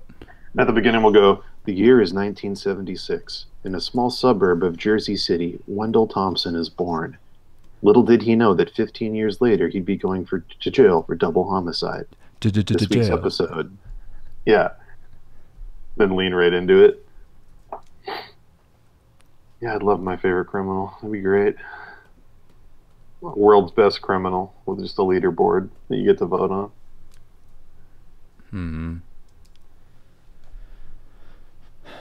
I don't know. These are the kind of ideas you got to start thinking about. I'm thinking There's more value in that than drawing. Oh, there you go. Those scream lines were very good. I gotta do more lines. Okay, so I guess we should put up everything. Okay. Because the VODs will expire, and it's way more work to put. I mean, we haven't been putting these on YouTube. No. So I guess we'll put everything up, and then we can do a thing where we say our last week. Last week we talked to this person. This is what I was thinking about afterwards, and then at the end we can go. Next week our guest is going to be this person, and in between it can be all this stuff. Man, I would so love to talk to like criminals. Yeah, I know. I'd love that too. Like not in a sarcastic sense, like No, I definitely just want legitimately hear awesome stories. I would just love that so much. That sounds Yeah, like it'd be the great. most fun thing to do. There's got to be a way. There's got to be. Oh, there's a way, for sure. You could do Just it. go to a jail. Say, who's your best criminal?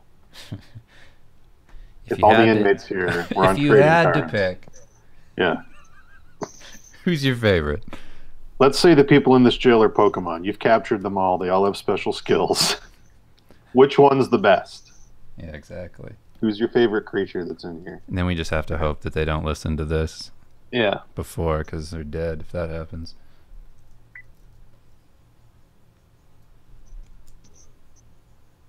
My brother got donuts and they're in the kitchen. I'm not even eating them because of Gauntlet of Goals. There you go, LaBeef. Good job.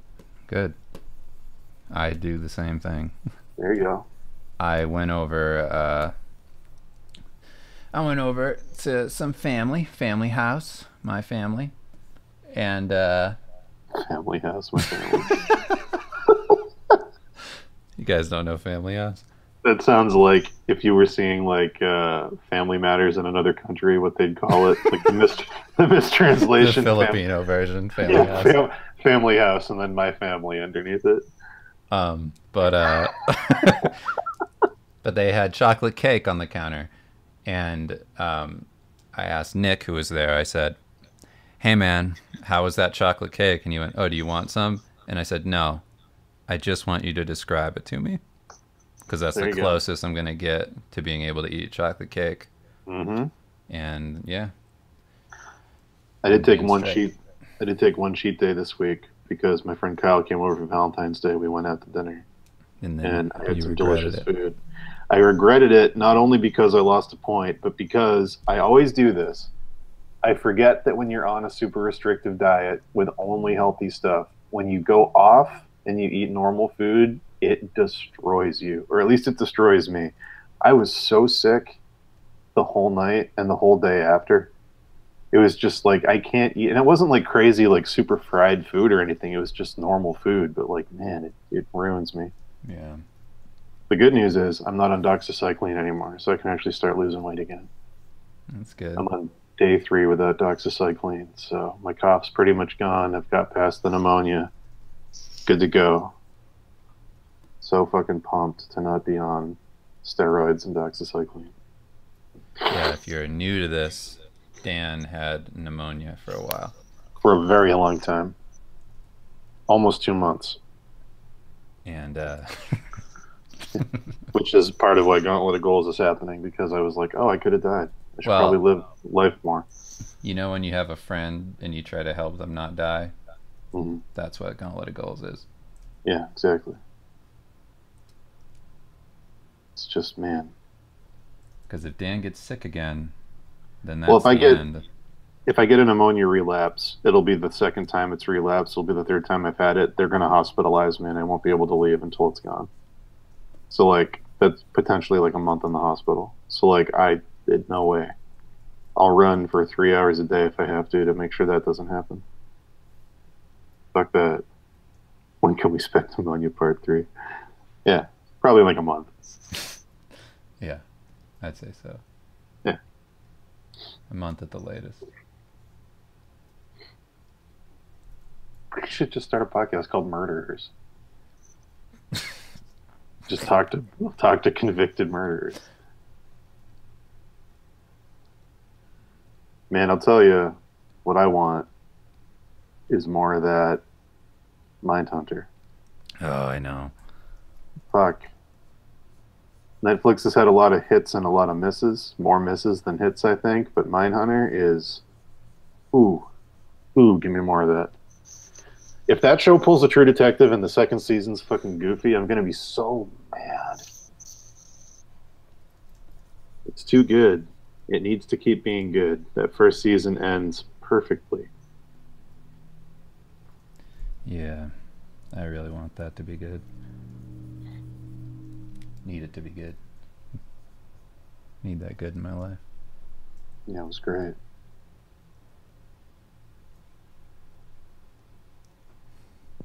Anyways, anyone in the chat got any questions, concerns, topics of conversation, stuff they want us to Yeah, address? we're gonna hop off of here in just a bit.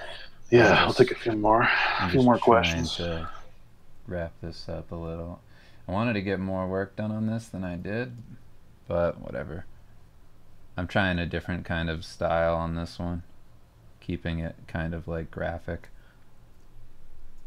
So it's coming along. It's looking alright. Sorry, someone just offered a job that I might be able to give to somebody and get my point for that charitable deed. Oh yeah, so before we go, we're gonna do our gauntlet of goals, by the way. Oh yeah, right. We're gonna do the overview. Brief overview. Where's the best place to see my work? I don't know, probably DeviantArt. I haven't updated in forever because I haven't been able to show anything I've done in forever. Yeah, you guys haven't seen anything Dan's done in like 3 years. Yeah, because I've or mostly 4 been years. I've mostly been doing miniature work that I don't want to put in my portfolio. And then we just did Steve. Yeah. So like we did the Steve books, which was pretty much the full-time job. I did a couple one-off things like the Castlevania shirt that just came out. And then I've been doing a ton of miniature work, and I don't put that stuff in my portfolio because a lot of it is editing other people's work. A lot of work you do for miniature companies is we have this existing miniature already. We want to change it into something else so we don't have to pay for an entirely new sculpture. So then you have to like either take a photo of the miniature and actually paint on top of it to match the photo and do a concept of what the new statue would look like, which is fun, or take the artist's artwork for the concept art before the sculptor did it and then change their artwork to be something else. So it's like I'm not going to put that stuff in my portfolio because I'm not a sculptor, so I'm not going to put the first one in. And editing someone else's work to look like something else, like, you know, take this work that this guy did. Like, I had to edit a lot of Stefan Kapinski's work and turn it into, like, you know, we have these warriors that he did. We want to turn them into, like, werewolf warrior guys. So change all the heads to wolves. Change all the legs to wolf legs. Give them all tails. Change all the weapons to axes instead of swords. I'm not going to put that stuff in my portfolio because it's half Stefan's work. That feels fucking weird. And in the past 2 years, I've done over 2,000 edits for this company. And like, it's a ton of work. I've done a ton of stuff for them, and I haven't put any of it in my portfolio. But yeah, I don't know. Maybe I'll update with new stuff when I do new stuff. I haven't done a ton of new stuff though. Yeah, so this is how it's coming along. Let me zoom in. And the reason we don't really do blogs anymore is because it's easier to just talk about stuff here. Yeah, pretty much. So check it out. I'll shut off the dot layer so that it doesn't look weird in the video, unless it doesn't look weird.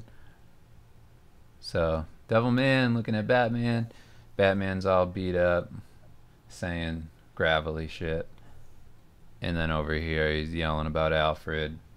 So then the next part we got to do is the Devilman's like, what? and then we get this scene. Great. With the city and Devilman looking at Mecha Batman, and then Alfred in his like G Gundam bodysuit going to fight Devilman, and then we'll get to the next page. Yeah. There's a next page? Oh, there's... I thought we were just going to do one-off pages. If this keeps going, that'll be funny, though. Well, I think we should just make it so, like, anything can happen. Like, on the next page, we could introduce a new character or something. Sure. Have Perfect Cell show up. Yeah, just be like, not so fast. Yeah, right. Exactly. Whoever Devilman's sidekick is. Android 19. Yeah.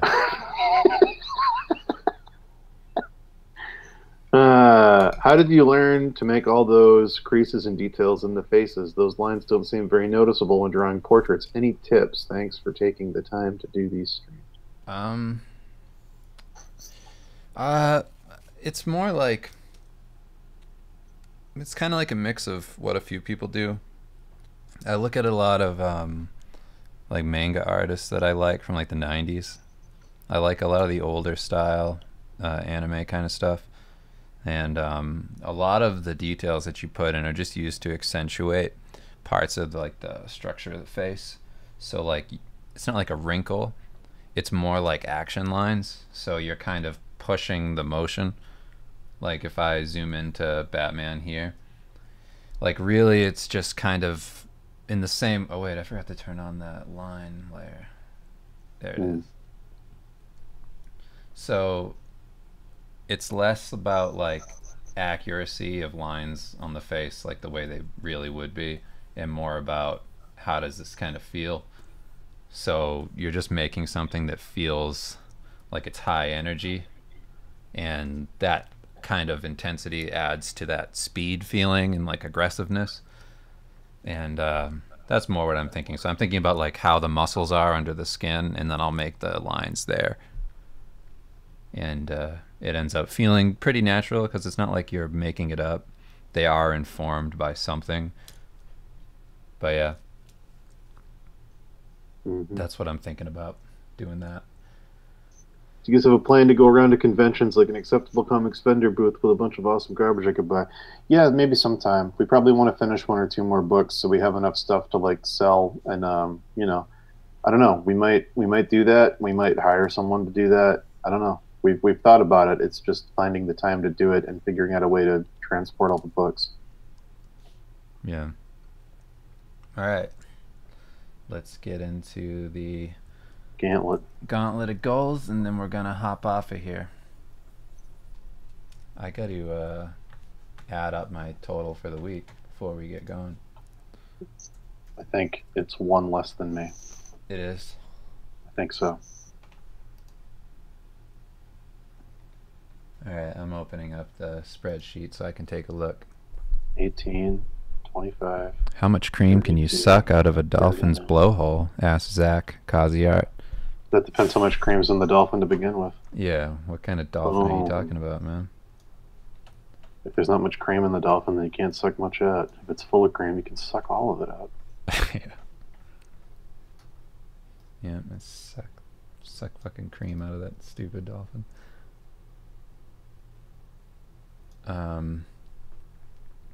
If there's cream in a dolphin with no one there to suck it, does it truly exist at all? That's a good question. Philosophy. I think I gotta open up my calculator. I'm not good enough at math. 18, 25. Whoa. Leave it for the reveal. Whoa, okay. That's what everybody came for.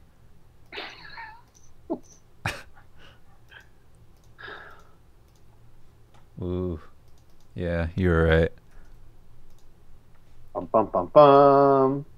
Bum, bum, bum, bum, bum, bum. But let's see, did I do Bum, anything? bum, bum, bum. Did you finish a book?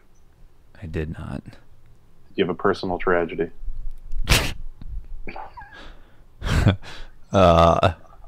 Maybe some kind of masturbation story. No, doesn't count. Okay. It feels tragic. Yeah, sorry, man. All right, let's get into it.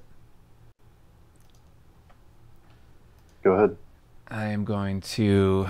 We're going to like abbreviate this, right? So it doesn't take a half hour like last time. Oh, yeah, we're just going to touch on it. Just highlights. All right, so...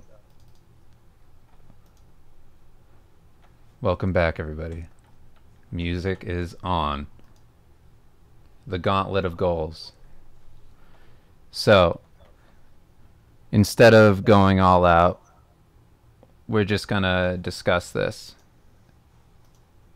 Maybe the music isn't on for them. Let's see. There it is. Mm-hmm. Sorry, everybody. All right. Gauntlet of goals. So if you're not familiar, I'll run through it just real quick and then we'll just talk briefly.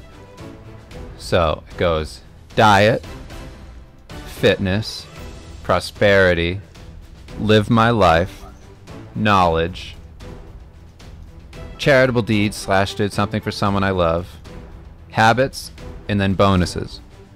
So everything but the bonuses is worth 1 point for each day you do them.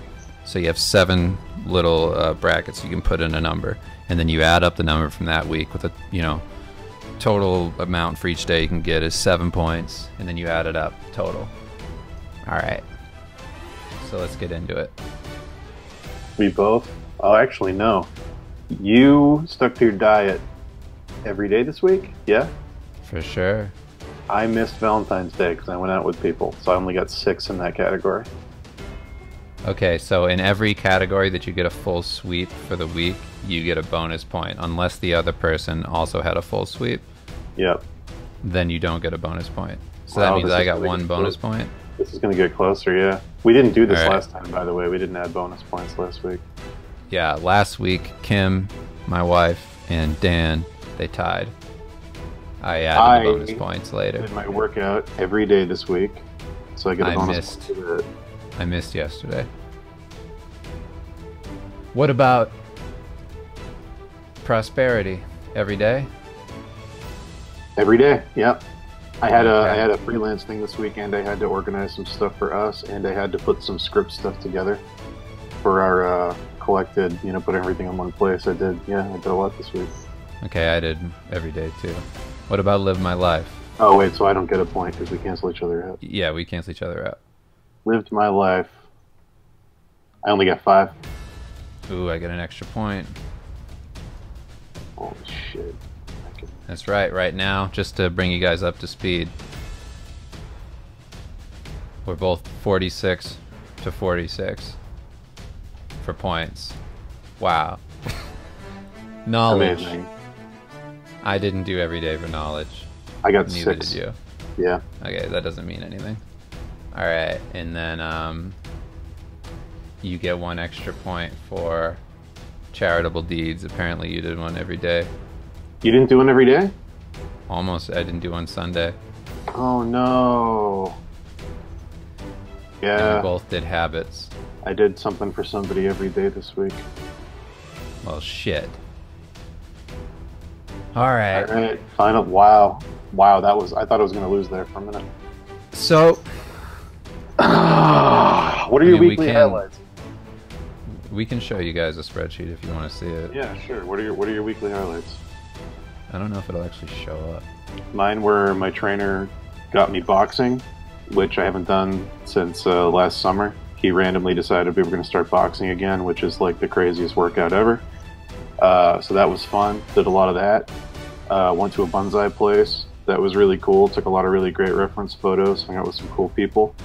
Went out to dinner with some people. Hung out with friends, which I haven't done in a long time. Friends I haven't seen in a while because they moved up to Maine. That was a lot of fun. Went to a party, which I can't even remember the last time I did that. And it was actually a pretty fun party. It was cool.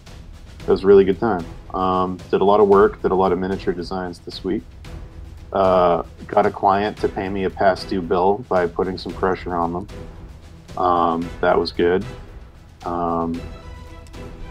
What else? Baked a bunch of lasagna. Gave it to a bunch of people that weren't having a great week. That was a nice charitable deed. That was fun. Yeah. What else? What did you do this week?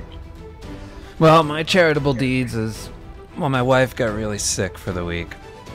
So I took a lot of time during that to make sure that I had, you know, everything taken care of for her. And, you know, I cooked meals for her and stuff and prepared, like, lunches and shit for when she had to go back. And that was most of my week. I did other stuff, too. I can't remember exactly off the top of my head. It was like family stuff because we've been doing a lot of back and forth with like the New Year, the Vietnamese New Year is what we were celebrating. So a lot of stuff for that. And then yeah, I kept to my fitness. I worked out every day. I did my diet. I didn't cheat once. I didn't have any kind of sugar, nothing like that. Worked the whole week. Felt really good about it. Lived my life. Hung out a lot with my wife. Did stuff, and we made sure to like get out and do something with each other every day, which is good. You know, you got to do that. Knowledge.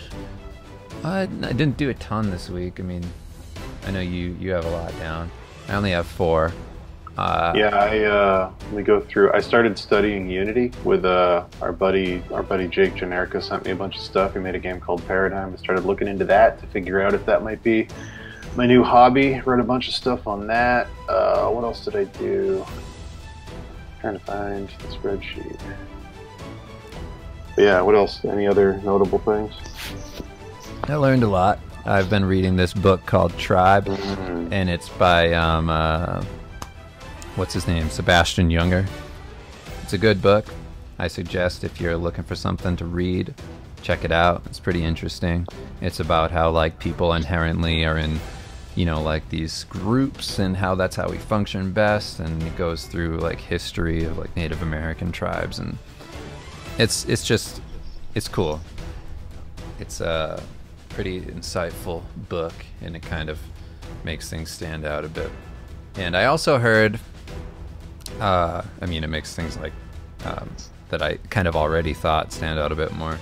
I'm like, oh, okay, that's why I feel this way about doing these things, or like doing this with you guys. So another thing that I learned about that I thought was really interesting that I've been able to apply to a lot of things is that life isn't necessarily about, you know, the end, the goals, whatever, the things that you're going to get to the end of. Like, we're doing Gauntlet of Goals right now, but it's an ongoing challenge that goes forever. And it was this idea about how life is patterns in music. It was like this really good interview. It's not Jordan Peterson, but it's a guy he interviewed. It's like a Dr. Ian something.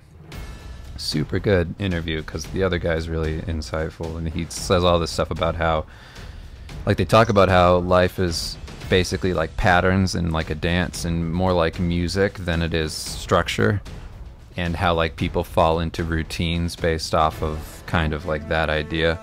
And then the way I kind of take that into other stuff is that like that's why you can't retire, that's why it doesn't work. It's like you need a routine, you need some kind of dance to do, you need like these other activities that keep you going, and that's kind of where the meaning comes into all things, you know, the drive and whatever, just to be somebody. And yeah, so it's just something I thought was really interesting. I've been thinking a lot about that. Yeah, Good stuff. it's good. My trainer told me about a bunch of Korea stuff. I learned about that. We hung out. He told me a bunch of cool war stories and things. That was cool. Other stuff I learned this week, I've been diving into, because I'm off the doxycycline, I can get back to dieting this week. So next week I'll actually have numbers for weight loss. And you're going to go, holy shit, Dan weighs that much? That's absurd. Why isn't he dead? But guess what? I'm going to lose a bunch of weight, and you get to watch it in real time. So that's going to be interesting. I already lost 50 pounds from where I was, so I'm going to try and get back on that, see if I can lose another 50 pounds, and then down to my goal of losing 100. It's my long-term goal, which would be 150, I guess, from where I am now. Started learning a lot of new recipes this week. I got joined a farm share that delivers me like local meats and stuff. So learned a bunch of new diet recipes, learned a bunch of cool new stuff that tastes good that I can actually have. Made some really good lamb, made some really good stews and things. Learned a bunch of new cooking techniques for how to do that stuff. That was really cool. Yeah, I don't know. Lots of good stuff this week. Yeah, well, Dan wins this round by 1 point. 1 point. That was neck and neck. What is it, 47 to 46? Yep. 47 to 46. If only I had overcome a personal tragedy, I would have been on top. Or done one more day. One more day. Categories to get that plus point. That's what it comes down to if you're competing and doing the Gauntlet of Goals with us. Points for one consistency. Day. One day I would have won. One day. Or we would have tied. What do we do if we tie? We just tie. We never addressed that. Does just nobody win? Well, I mean, we can do a tiebreaker. We can do specific challenges. We should do... we both have to do a charitable deed and not tell the other one what it is, and then we say what it is, and people get to vote who did the most charitable deed. Okay. Who did That the better sounds fair. thing? Yeah. We'll both do something without telling the other person what it is, and then unveil it. Well, thanks everybody for hanging out with us. Appreciate it. Appreciate all the questions. It was really For anyone good. just tuning in, we think our interview with Comic Book Girl 19 is Wednesday. We have to check and make sure she can make it. If she doesn't, we will have a replacement interview. Hers will be later. We've got another 8 interviews lined up with people we're really excited to talk to. So look forward to that. We'll get that up. And yeah, thanks for coming. Yep. And again, if you want to help support what we're doing, we're going to have the, we have the subscriptions on Twitch and things like that, but we also have our books for sale, so you can go to stevelichman.com and you can check them out there. The pre-orders are still up. Shipping in March/April. So thank you so much. We love you. We cream out to you. You're beautiful people. We'll see you soon. Bye.